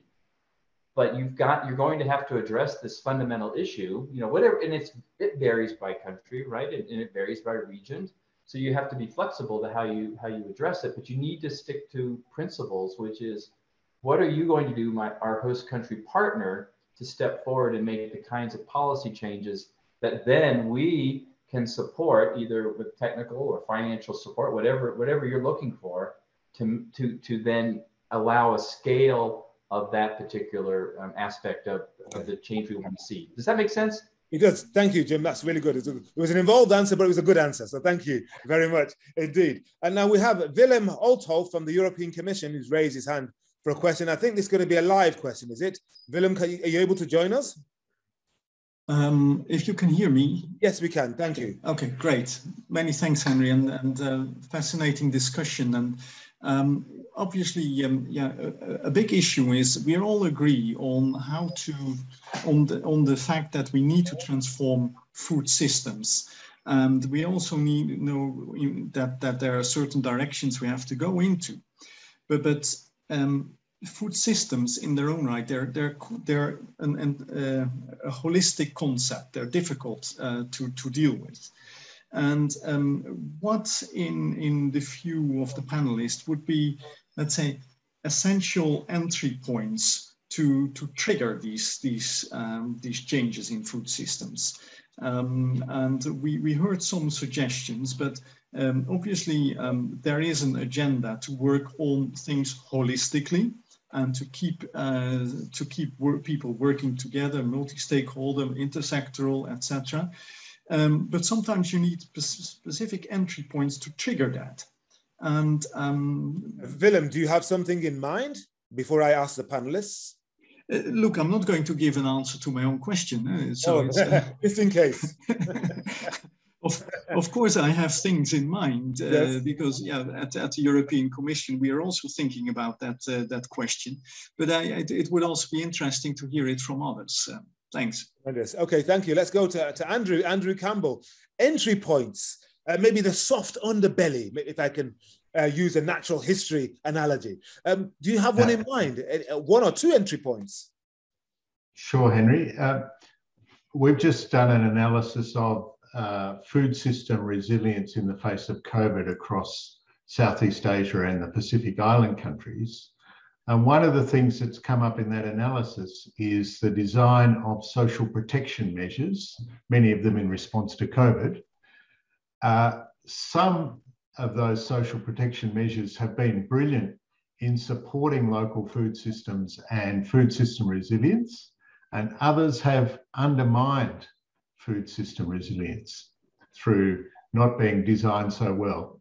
And so that is an entry point at the moment. We're finding that in some countries, agriculture's played a fantastic shock absorber role in the face of COVID, absorbing a lot of people with rapid movement of people away from the cities and back out to the countryside, giving them meaningful work to do and improving local food systems at the same time. So incentivizing those sorts of things that come up with sensible changes to supply chains is a really good entry point right now, because a lot of supply chains have been disrupted by travel restrictions and shipping problems and other things. So now's a really good time to get in and think about how we can, through existing social protection measures, if they're well designed, they actually boost the resilience of the system and benefit the poor, the landless, women, youth, and so on in clever ways. So there's one. Thank you very much. Tremendous, Andrew. Thank you very much. I'm seeing a lot of activity in the chat as opposed to the Q&A. Let's get some more questions, please. We've got a little bit more time. Thank you, Jacques Conforti. He says, to be sustainable, food system transformation should translate in the reduction of inequalities locally and globally, economic, power, culture, etc., inequalities. And then Harriet says this, she's talking a lot about policies this afternoon. I have noted the need for donors to align their funding agenda to national policies, but also support given within the strategic plans of partners, which are in most cases to target the vulnerable groups. Thank you very much, Harriet. And then a question from Angus Keck. How supportive are donors of the rapid adoption of new technologies to solve critical smallholder farmer challenges, financing, landowning, transparency, such as digital currencies and tokens? Are donors likely to take a wait and see approach? That's interesting. How supportive are donors of the rapid adoption of new technologies? What do you think? Alvaro, I've not heard from you for a while. Any thoughts on that at all? Supportive of new technology, I suppose indeed taking risks. Thank you. Well, I mean, we all talk also about technology and the need to use it, but when you go to the field and obviously you see farmers already, and in some sub-Saharan African countries, that's the technology they use, their mobile phones. That's the technology that we can all refer to. There's also other drones that we also use. But I think the difficulty is how to scale that up, because clearly mobile phones, to a certain extent, you can have individual small farm holders. When we're talking about other types of technologies, they need a certain investment on capital, SMEs, and so on. And that's where we have to go into the value chains and other matters. But clearly, mobile banking has been one of the issues that we have been trying to support, and which has helped in many cases with the logistics, with the financing, with collateral, with the movement of cash. So I would say one of the clear changes in the last decade has been mobile technology. On top of that, there's obviously for small farm scale holders, I would say the main issue there is also obviously fixed capital, but mobile phones clearly can be still used in many more ways. We do have projects that we also have projects with drones, with satellites, but I would perhaps emphasize the importance of mobile phones. Okay, fair enough. Yeah, the mobile phones were a game changer, I think, in many areas. And Jim, hey, Henry, can I just answer real yes, quickly as well? Yes. Because I think that there's a valid criticism, particularly for folks to donor countries have being too risk averse. And look, let's be honest about why that is, right? I mean, from where I sit, I'm using United States taxpayer money, right? And I'm held accountable for those funds. And those people aren't giving them to me because they love me, right? So there is a very strong and rightly accountable system in place for donors, and it's across the board, right? And so we do have to be very conscious of the fact that we are spending other people's money. And so that's true. At the same time, there are opportunities that the current moment is providing us in terms of urgency that I think lends itself to letting us push beyond our comfort zone and take more risks. So to answer the question, for instance, I could say, is the U.S. government in the Feed the Future program looking at trying to innovate and support and be more open to risk? Then the answer is yes, we are. We're looking for creative solutions and we're trying to figure out what's possible. That's why we invest so much in research and innovation. And it is, it's the largest single piece of our portfolio is on research and innovation, because we believe that's the long-term solution to trying to help smallholder farmers and other farmers get through this rapidly changing climate. So I'll stop there. No, that was good, because it kind of links to one of my kind of closing questions as we come toward the end of this session. So we're talking about research and innovation that forms a significant percentage of your spend. But what about capacity and knowledge? Because that's one of the things you hear about a lot, not just when it comes to agriculture, in other areas of development, but people talk a lot about capacity building and knowledge, scaling up. And then sometimes, I mean, I'm not a development specialist myself, but I've sometimes taken to, the ground to see what people are doing. And you see that often the kinds of capacity building you assumed was being done, it's not reaching people. It's not deep enough. It's not wide enough. And I'm like, this is me thinking, why is this still happening? Surely, I mean, the USAID or the Australian government, the Italian government, IFPRI has been working in this area for generations. Why are people still doing things this way? Why is there no capacity? I mean, before I ask our colleagues, Jim, any thoughts on that? Capacity and knowledge not being scaled up enough sometimes. And I'm just wondering. Well, Henry, that's one of the buzzwords that my staff knows I hate.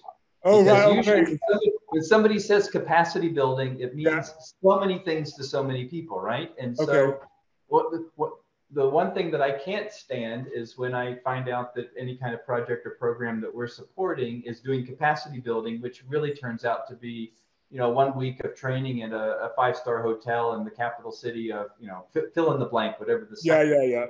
So when capacity building, when we talk about it, it needs to be grounded in the real needs of the host country. They need to be asking for it. They need to say, here's what we need to get done. Let's take, for instance, the earlier question on technology and innovation. Let's think about a research extension organization in any given country. Those folks, if they're looking for capacity, they want to figure out how to take their knowledge and speak to local farmers. So how do you do that? You're not going to do that in a hotel. You're going to do that by having experts working with them in the field, learning by doing, right? That's how you do strong capacity building. And so but that forces us, again, outside of our comfort zone. That's a lot harder to do. It takes more, it takes frankly more money, but you need to then follow the lead of your host country and listening to exactly what it is they're looking for, and then figure out a learning by doing method that actually helps the individuals, the institutions in question upgrade their skills. Yeah, great. Thank you very much, Jim. I won't mention the CB word again, okay? Andrew, you want to say something? Yes? Okay, you want to... Yeah, thanks, Henry. Well, bringing those last 2 points together, again, because of COVID, we're not seeing as much travel. We're seeing fantastic performance from our alumni, so people who have had their capacity built, are stepping up and leading in ways that we just haven't seen before. So, we've got 1,000 odd people across our partner countries that have done PhDs or masters training and so on. They're stepping up and running the show now. It's fantastic. Coming back to the digital question, a lot of people think digital of drones and robots and so on. It may be true, as the questioner says, that donors will take a wait and see approach on digital currencies, but certainly not on digital financing tools digital extension tools, even in 2G environments. I've been in northern Myanmar where each farmer's got two phones in their hand, and you can deliver services through those phones that are associated with their purchase of inputs that comes with extension advice and so on, with integrated approaches through a digital technology. And if you link that to insurance or other forms of securitization, which again links back to the land tenure question, the digital solutions there's a huge scope for innovation, and this brings in the private sector partners on the value chain. Yes. And this is also a way of keeping young, talented people in agriculture, because they've got no desire to be on the end of a hoe, but they're very happy designing an app or designing some software and working in that sort of environment. So we think there's enormous scope in this area. And so certainly as a donor, we're not waiting to see what happens. We're wanting to roll up our sleeves and get involved in that area. Very good. Thank you very much for that, Andrew. Lots more questions coming in. We've got just 5 more minutes before we launch the new GDPRD stock taking report, so do stay with us for that. Flor Prado has asked this question. If we agree on the need to unravel the challenges of the food system in a holistic way, how can donors change the timing of their funds considering long-term results? I suppose timing, you often hear from recipient ministries, they're constantly worried about the timeline and the point at which donors will release the funds and how they can plan in a 2 to 3 year cycle, whether it's the agriculture ministry or any other ministry. Alvaro, what do you think about that? Donors and timing, and I suppose it's aligning the timing of funds with that of the partner country. Well, from your description, I'm not as concerned on the timing. I think the timing generally and the projects, at least in our case, are very clear. There are 7-year, 8 projects. We are there for the medium, long term. The disbursements and are clear. I wanted perhaps to answer, if I may, on the capacity building, because I think it's quite important. I mean, we do have, as an example, a lot of business entrepreneurs and trying to also teach them through farmers organizations. However, in our case, we provide loans and grants. What we see is that in terms of grants, that capacity building is always welcome. In terms of borrowing for capacity building, learning, it's not always as simple to have governments put it as one of their priorities. That's the reality. I mean, there's obviously other things that are more tangible and easier to justify. So that's one of the issues, the difficulty of finding, given the importance that also way of being able to mobilize the funds to generate that training of the people in the ground, especially. Thank you. Tremendous. And Laura Lorenzo has a question. I mean, she's enjoying the discussion. She's at the World Rural Forum and convinced on the enormous potential of family farmers to contribute to revamp rural economies, to attract young people in agriculture, reduce vulnerabilities and inequalities, to build resilience and sustainable livelihoods. And then she asks, and this might be for you, Andrew, although you sort of answered it when you said young people don't want to be on the end of a hoe, but they do want to be designing an app. And she asks, what in your point of view are the key elements in unleashing this potential? Do you feel you've answered that, or do you have anything further to say on that? Not much, Henry. Yes, so the digital agenda is very good, but the crucial ingredients is that the old people have to get out of the road and let them have a go.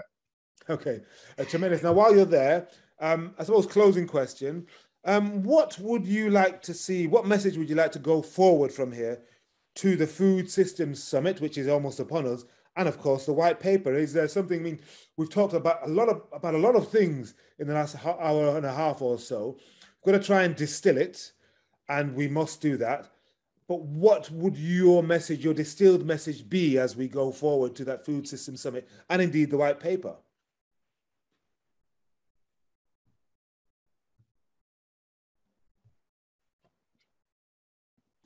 Did you hear me? Yeah. Oh, yes. Is this Andrew? I think it was meant for Andrew initially, but that's fine. Oh, okay. Well, my two, Henry, would be innovation.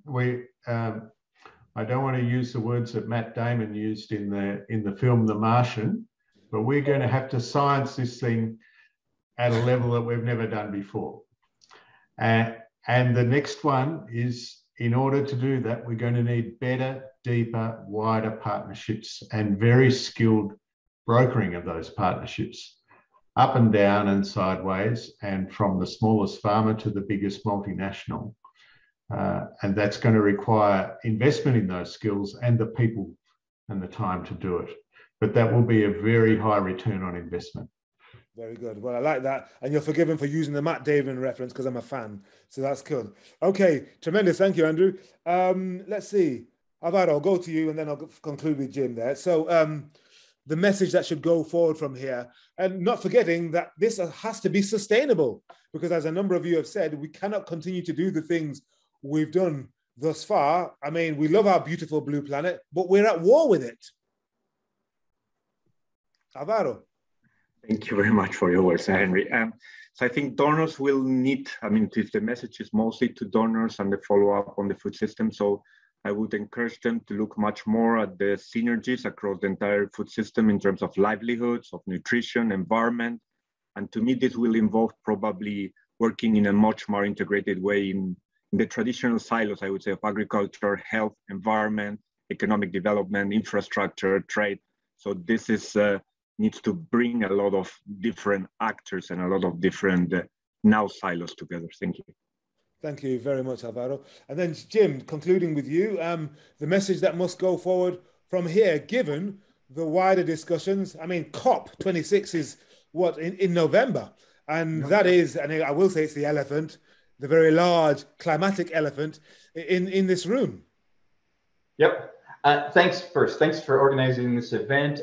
This has helped, certainly helped me, and I loved hearing fellow panelists, hearing their collective wisdom and vision on the role our community can play in transforming food systems. I've already picked up quite a bit and inspired. Look, U.S. government's going to invest heavily in this. We're in the Food System Summit. We're going to roll out some big commitments in a couple of weeks as part of the summit through our Feed the Future program. But as I mentioned, Henry, in the opening, we need to focus on how the outcomes to the summit can be embraced by the field and integrated into all of the things that we do. And I love Garrett pushing us to stop thinking about projects and programs, but thinking about aligning with the host governments and making that, channeling our resources in ways that are probably going to be a little uncomfortable for us, but that allow for promoting locally owned development that reaches across sectors and incorporates them into everything we do. So, and of course, I would just reiterate, I agreed with Andrew and Alvaro on the points they made. So, great, Jim.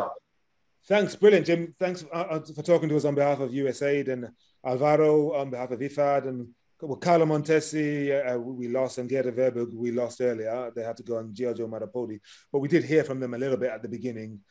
Sadly, Martin Boila from CADUP wasn't able to join us, but Andrew, you were there as well, a stalwart, Andrew Campbell. So tremendous. So that concludes our main kind of high-level panel discussion. It's now time for the launch of the GDPRD's stock-taking report, which has been done to prepare for and to follow up from the Food Systems Summit. And if you're not aware, it's actually on the donors' contribution to food systems. And in this final session, we're going to hear initially from Jim Woodhill, who's Director of AgriFoodNexus Consulting and Honorary Research Associate at the Environmental Change Institute, University of Oxford, who's fed in hugely into this. And then we'll hear from the co-chairs of the GDPRD, Tristan Armstrong, who met at the beginning, and Conrad Rein, who's waiting in the wings, as you can see Conrad there. And you'll also be able to send in your thoughts and questions. Continue to send those in via the chat box or through the Q&A box so we can see it more directly. So that's going to be the final half hour of this session. But for now, let me hand over to Jim, who's been listening quietly. Over to you, Jim Woodhill.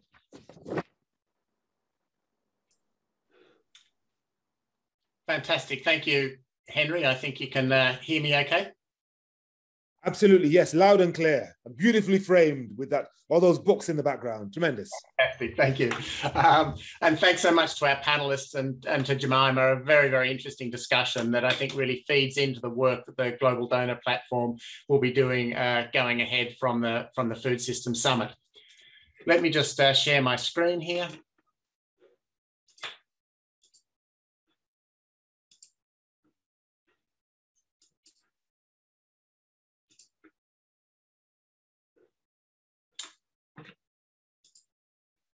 Right, I think that should be working, correct, Henry?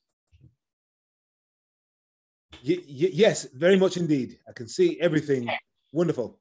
Well, look, what I'd like to do is, as briefly as I can, just give a little bit of an overview of what is in the stock-taking report, and you'll discover that it aligns very nicely with a lot of the comments that have already been made this morning, so I can probably skip over some of the things that I was intending to say. So firstly, just a little background of this. This was really a way of the Global Donor Platform engaging in the Food Systems Summit and setting a context in terms of mapping out how donors are currently contributing to food systems. Also recognising that perhaps not all stakeholders involved in the Food Systems Summit recognise the sort of roles and functions that donors play, so making that more available, and also creating a basis or a foundation from which to move ahead in thinking about how donors may want to shift and change what they're doing in relation to the outcomes of the Food Systems Summit. In doing the report, we drew on information from the DAC data. We had interviews with most of the donors in the platform. We did a fairly solid review of donor websites and reviewed a whole bunch of recent reports. I guess the starting point really was taking this food systems perspective, and perhaps just to emphasise that this is much more than just the latest bit of jargon and much more than just semantics. I think, as we've heard very strongly already today, it really signals the need for a much more integrated approach to how we're tackling issues of health, climate, the environment, poverty, gender issues, and a whole much longer list of really critical factors that are going to affect the achievement of the SDGs. It also signals the need to put more emphasis on the consumption end of what's happening and in the midstream, from farmers' fields to consumers' fork, and all of the work and all the small and medium scale enterprises that happens in that space. It gives us more attention about some of the trade-offs across the food system. And importantly, a food systems perspective brings attention that what happens in all countries is very interconnected. So I think it helps to link some of the issues around poverty and rural development into a much bigger global agenda that I think is also very important in terms of how we can tackle some of the issues affecting the most vulnerable and the most poor people in the world. In our discussions with donors, they sort of noted that many of them are adopting and integrating a much more food systems thinking into their work, but also recognising that it's perhaps early days, particularly in trying to get this sort of integration working in programs at a country level. And we've heard about some of the challenges of achieving coordination there. It's also perhaps worth noting that there is still a very significant data gap in terms of being able to take an overall food systems perspective. In terms of some of the data I'll present in a moment, we used a whole lot of DAC areas and codes, and they're listed on the right there. I won't go through them, but particularly linking in the food security and emergency food aid issues with the investments in agriculture. In talking with donors and looking at what's going on, we identified 7 key areas of donor contribution. Of course, the huge amount of work that's going on in supporting country programs and projects, the overall support for UN organisations, the food systems governance platforms and networks, whether it's a CFS, whether it's regional platforms or even national platforms, a lot of work happening through NGOs and civil society, the critical area of research and innovation that has been talked about quite extensively this morning, of course, the critical area of finance and mobilising finances, and finally, the private sector and market development. So these were the 7 areas where we identified that donors make a significant contribution to food systems. Just a few snapshots of some of the data that's in the report. We've already heard this morning about how food systems represents about an 8% of ODA contribution. In absolute terms, that's gone up over the last few years, but its percentage in terms of ODA hasn't changed over a decade. Perhaps more interestingly, it's worth looking at what's changing with agriculture. So absolute amounts of funding for agriculture have increased, but as a percentage, it hasn't gone up. In fact, it's dropped slightly. But as you can see in this graph, quite significantly, emergency food aid has gone up quite dramatically over the last decade, which I think sends an important signal, and that relates to some of the issues that have been talked about this morning. If you want to look into the report, you can see how the funding flows through recipient governments, but also to emphasise that a significant amount of money does actually flow through donors and the private sector. In doing this work, we looked at the investment profiles of a whole lot of different donors. And I think this is interesting in terms of looking at where donors can be collaborative and recognizing that there is a significant diversity in approach, thematic focus, and geographic focus. So you'll find this information particularly in the annex to the report. You'll also find in the report ODO flows by donor and recipient region, and I won't spend any time on this, but it's there in the report to look at. In terms of the scale and breadth of funding, I mean, if we recognise that the global food system is worth some 10 trillion or more, of course, 8% of ODA is a relatively small amount, which comes back to the discussions we've been having today about the need for much more catalytic approaches to raising finances. We also saw, though, that there's a vast range of initiatives being supported. We've heard the discussion about 13,000 different activities supported by donors of less than 0.5 million. If you look at everything that's been funded, it's an interesting question about whether there are really any big gaps or whether there's actually a fairly broad spread of what's being funded. But clearly additional resources are needed to achieve SDG 2, as we've heard this morning. And there's a question, I guess, around the sort of balance in the best use of these finances. And of course, this raises all the questions about how to best align with the Food System Summit outcomes. We also looked at some 40 different reports, some 840 different recommendations. And I guess the point here is that much of what needs to be done is relatively well known. The big challenge is how do you bring that about? How do you go about getting these sort of recommendations implemented? And we will be developing a database of these recommendations that will be available on the Global Donor Platform website. So let me just close off here with 4 key messages. And I guess this will be reiterating and emphasising quite a lot we've already heard this morning.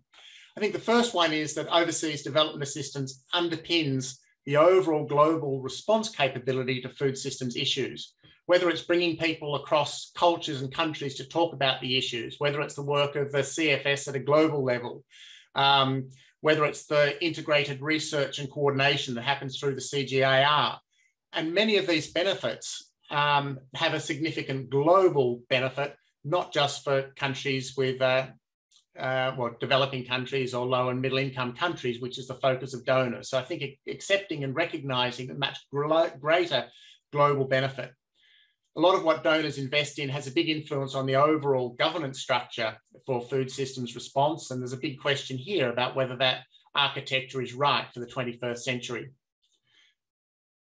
We've talked a lot today about the importance of coordination, and a food systems approach makes that even more important, but perhaps worryingly, we do see this trend towards perhaps more bilateral aid, these large numbers of small country level projects. Oh, sorry, not sure what's happened there.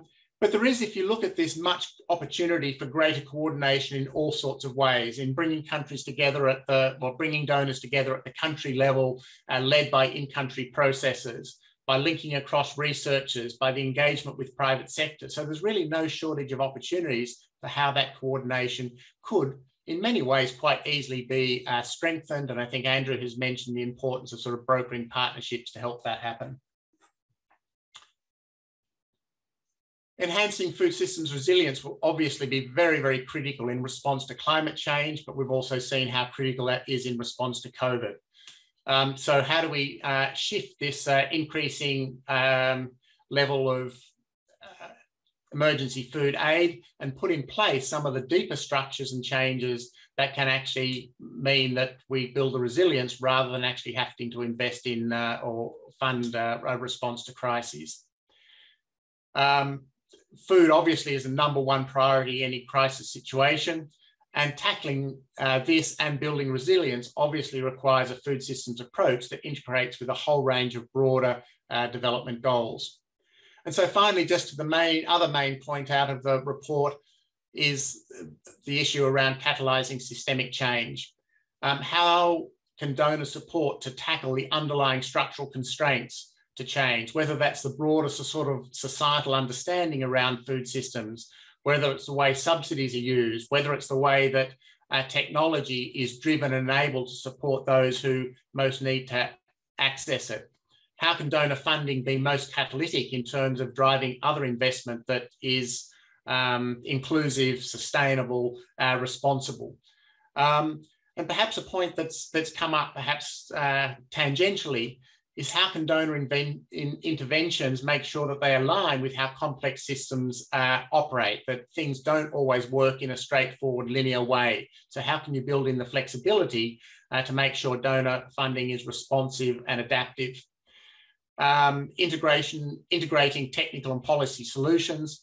And finally, what's the focus that's needed on getting the right processes of change and bringing people together at the local level, at the national level, at the global level to actually drive all the sorts of things that have been talked about today, and recognizing in the end that it's people that make the difference. It's the relationships between people and organizations that are going to drive all of this. So what is this process of change that perhaps needs more attention around the idea of catalyzing systemic change? So let me leave it there for reactions from our Global Donor Platform co-chairs or to answer any questions from the audience. Thank you very much, Henry.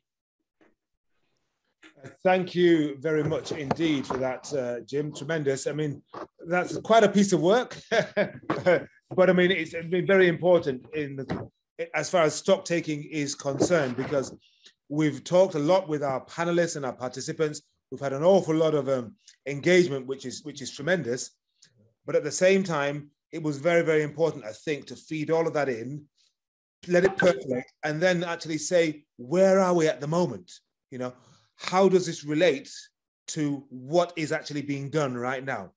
So I'm delighted to bring in the co-chairs of the GDPRD, Tristan Armstrong and Conrad Rein, and they're going to respond to what you've just given us, Jim. And also I invite people, as you just did, our delegates. We've still got a good number of people on the platform now to pop in their questions in the Q&A box or reflections in the chat box, because we've got a lot of potential for real change here, and we've got to use it and feed it into the Food System Summit and the white paper. So let's do that now. But for now, let me hand over to Tristan and Conrad.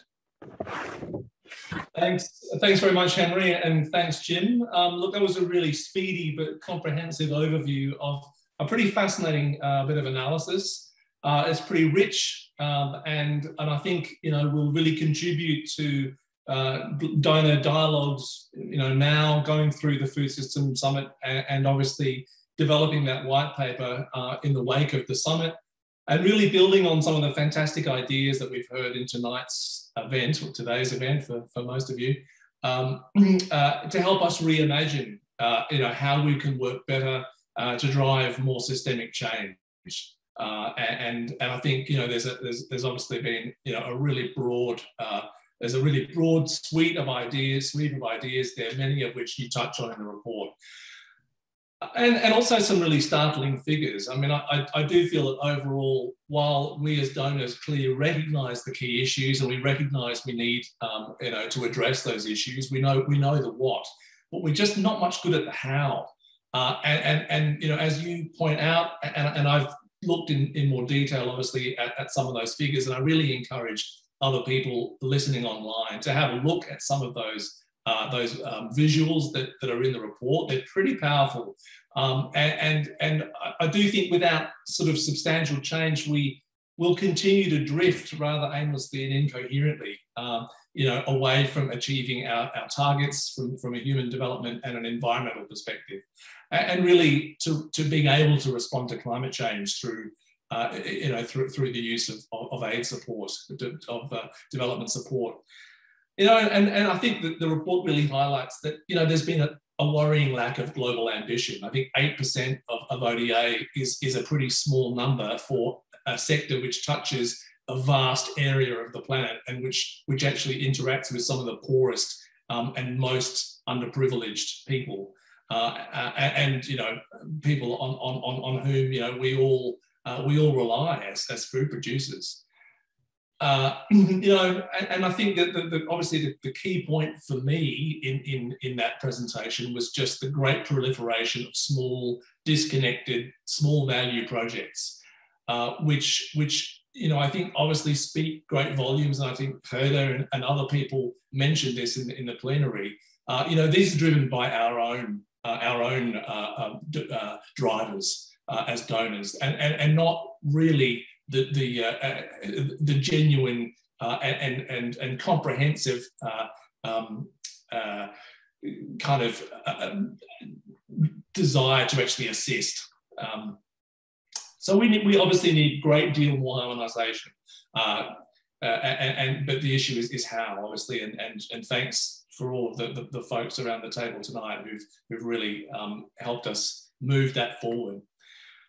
You know, I guess the other real key takeaway from me, Jim, is just the rise in emergency response funding. And I think that really tells a really worrying picture. That trend is consistent over a decade.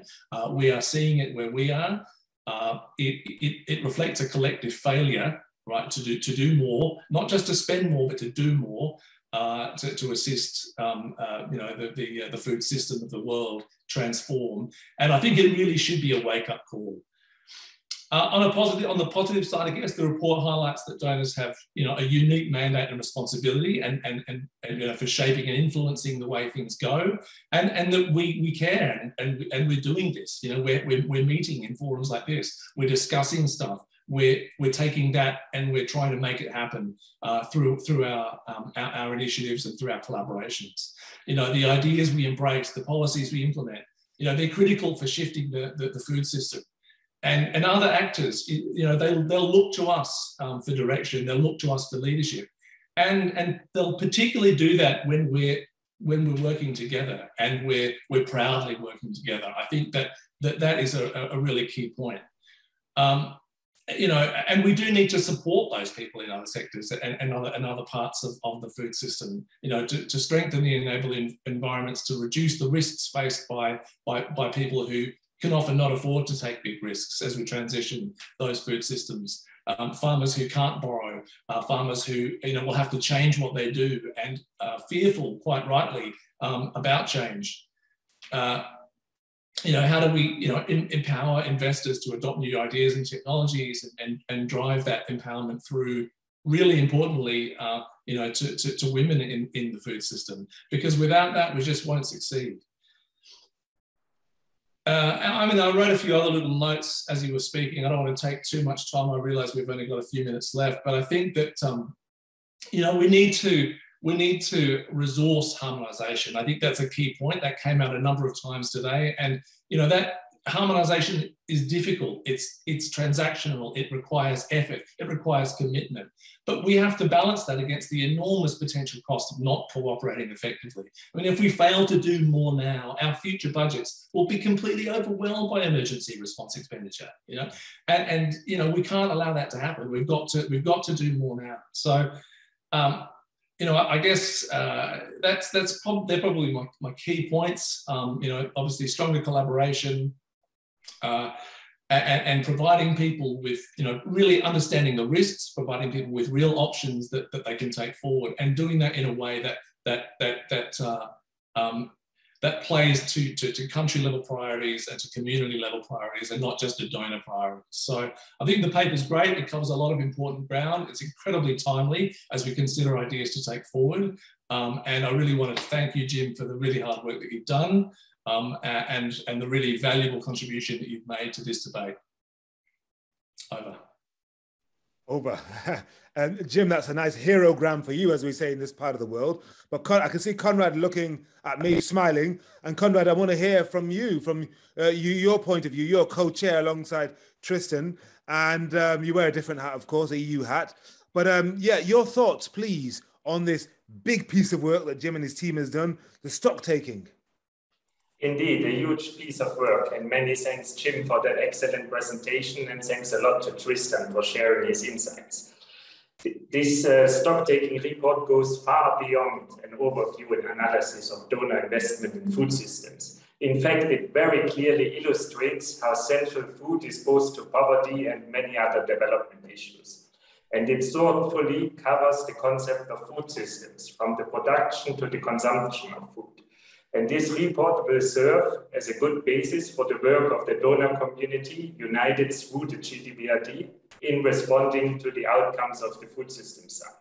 I would like to highlight a few particular issues. Let me start with coordination. Donor coordination is absolutely crucial to catalyze systemic change and needs to be stepped up. I think we heard this very clearly today. My vision is to strengthen alignment of programming and funding through the deliberations facilitated by the GDPRD. And this global coordination, which should also involve the partner countries, and we heard that aspect several times as well today during the panel, will help to achieve greater and more targeted effectiveness, which is particularly critical at the country level. Allow me to elaborate a bit more on the role of the platform in all of this. This week, with the organization of two very relevant events in the run-up to the Food Systems Summit, the platform has clearly demonstrated its convening power. I would like to recall that at the GDPRD board meeting about a year ago, Agnes Kalibata highlighted that the Food Systems Summit should be not just another meeting, but rather a turning point with not only noble commitments, but rather real action as its follow-up. Donors will need to have a response to the outcomes of the summit, and the GDPRD is very ready to help to align views across the donor community. I refer to catalyzing systemic change, which involves several interrelated areas, such as the de-risking of finance, investment in research and innovation, engagement with the private sector, and promotion of enhanced resilience mechanisms. And again, coordination is crucial in all of these areas. Therefore, concluding, in times of shrinking public budgets, combined with the need for donors to target investments in a world far from ideal, with environments on the ground as complex and different as they can possibly be, there is a strong role and huge need for the GDPRD. More now than ever before. Thanks a lot. Over to you, Henry. Thank you very much indeed, Conrad. So, Jim, you've heard what the two co-chairs have had to say about your piece of work. Let me hear what you make of their responses. And also, I suppose, a thought on what we've heard today, and is it pushing us closer to where we need to be for the Food Systems Summit? Yeah, thanks, Henry. Look, I think the discussion today has been very encouraging in recognition of the sort of challenges and the issues that need to be addressed. The need to think more about systemic change, I think, has been a very critical discussion today. We need to go a bit deeper in how that actually gets implemented. And I think the growing commitment we've heard about the need for coordination also becomes important. But again, that has to go beyond just the words. We have to actually get the processes right at the local and the country level for that to happen. And of course, the UN agencies have a very critical role to play at the country level. But I think, really investing in those processes at that level and investing in the sort of brokering needs to go forward. So I think, sometimes there's a temptation to just invest in the hard parts of donor investment, perhaps not invest enough in some of the processes that put the oil in the wheels to make it all work together. So I think some sort of thinking about that right of balancing is needed. And I think we then look forward to moving on to developing the white paper that's been discussed, which will try and flesh out in further detail some of the issues that have been raised here in close consultation with all of the donors and all of those that have been involved in the Food Systems Summit. So I think we sort of look forward to taking that piece of work forward. And perhaps also just to mention that the donor platform has developed a declaration of intent, which will cover a number of these issues and which will also be launched prior to the summit. And just before I stop there, let me also just please acknowledge the great support and work from Crystal Jones and Silvia Tenio, who also worked on developing this report with quite a number of nights' effort as well. So thanks to them.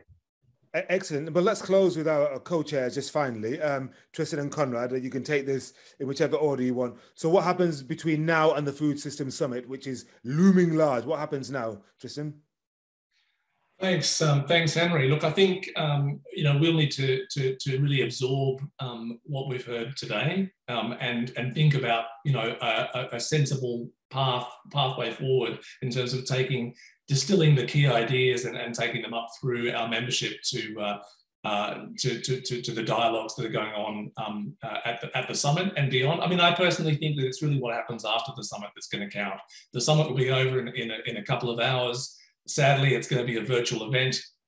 it's hard to get too excited about that. Yeah. But I think that, you know, it's these sorts of conversations that I think are the real drivers of change. We'll hear from our leaders, and they'll say some, you know, some sage thoughts. But it's these working level discussions that really are the ones that are going to shift the system. And so I would really encourage those of you online, those of you who joined, to stay engaged, to keep track of our website. We'll send updates to you in terms of next steps for the development of the white paper. We'd like as many of you to be involved in that process as possible. And we'd certainly like to ask you how you would like to engage with us on that. You know, would you like another event like this or similar to this, where we take you through, you know, where we've gone since this conversation and you know, what we've learned through the summit, and seek your feedback on that. You know, a document should be live,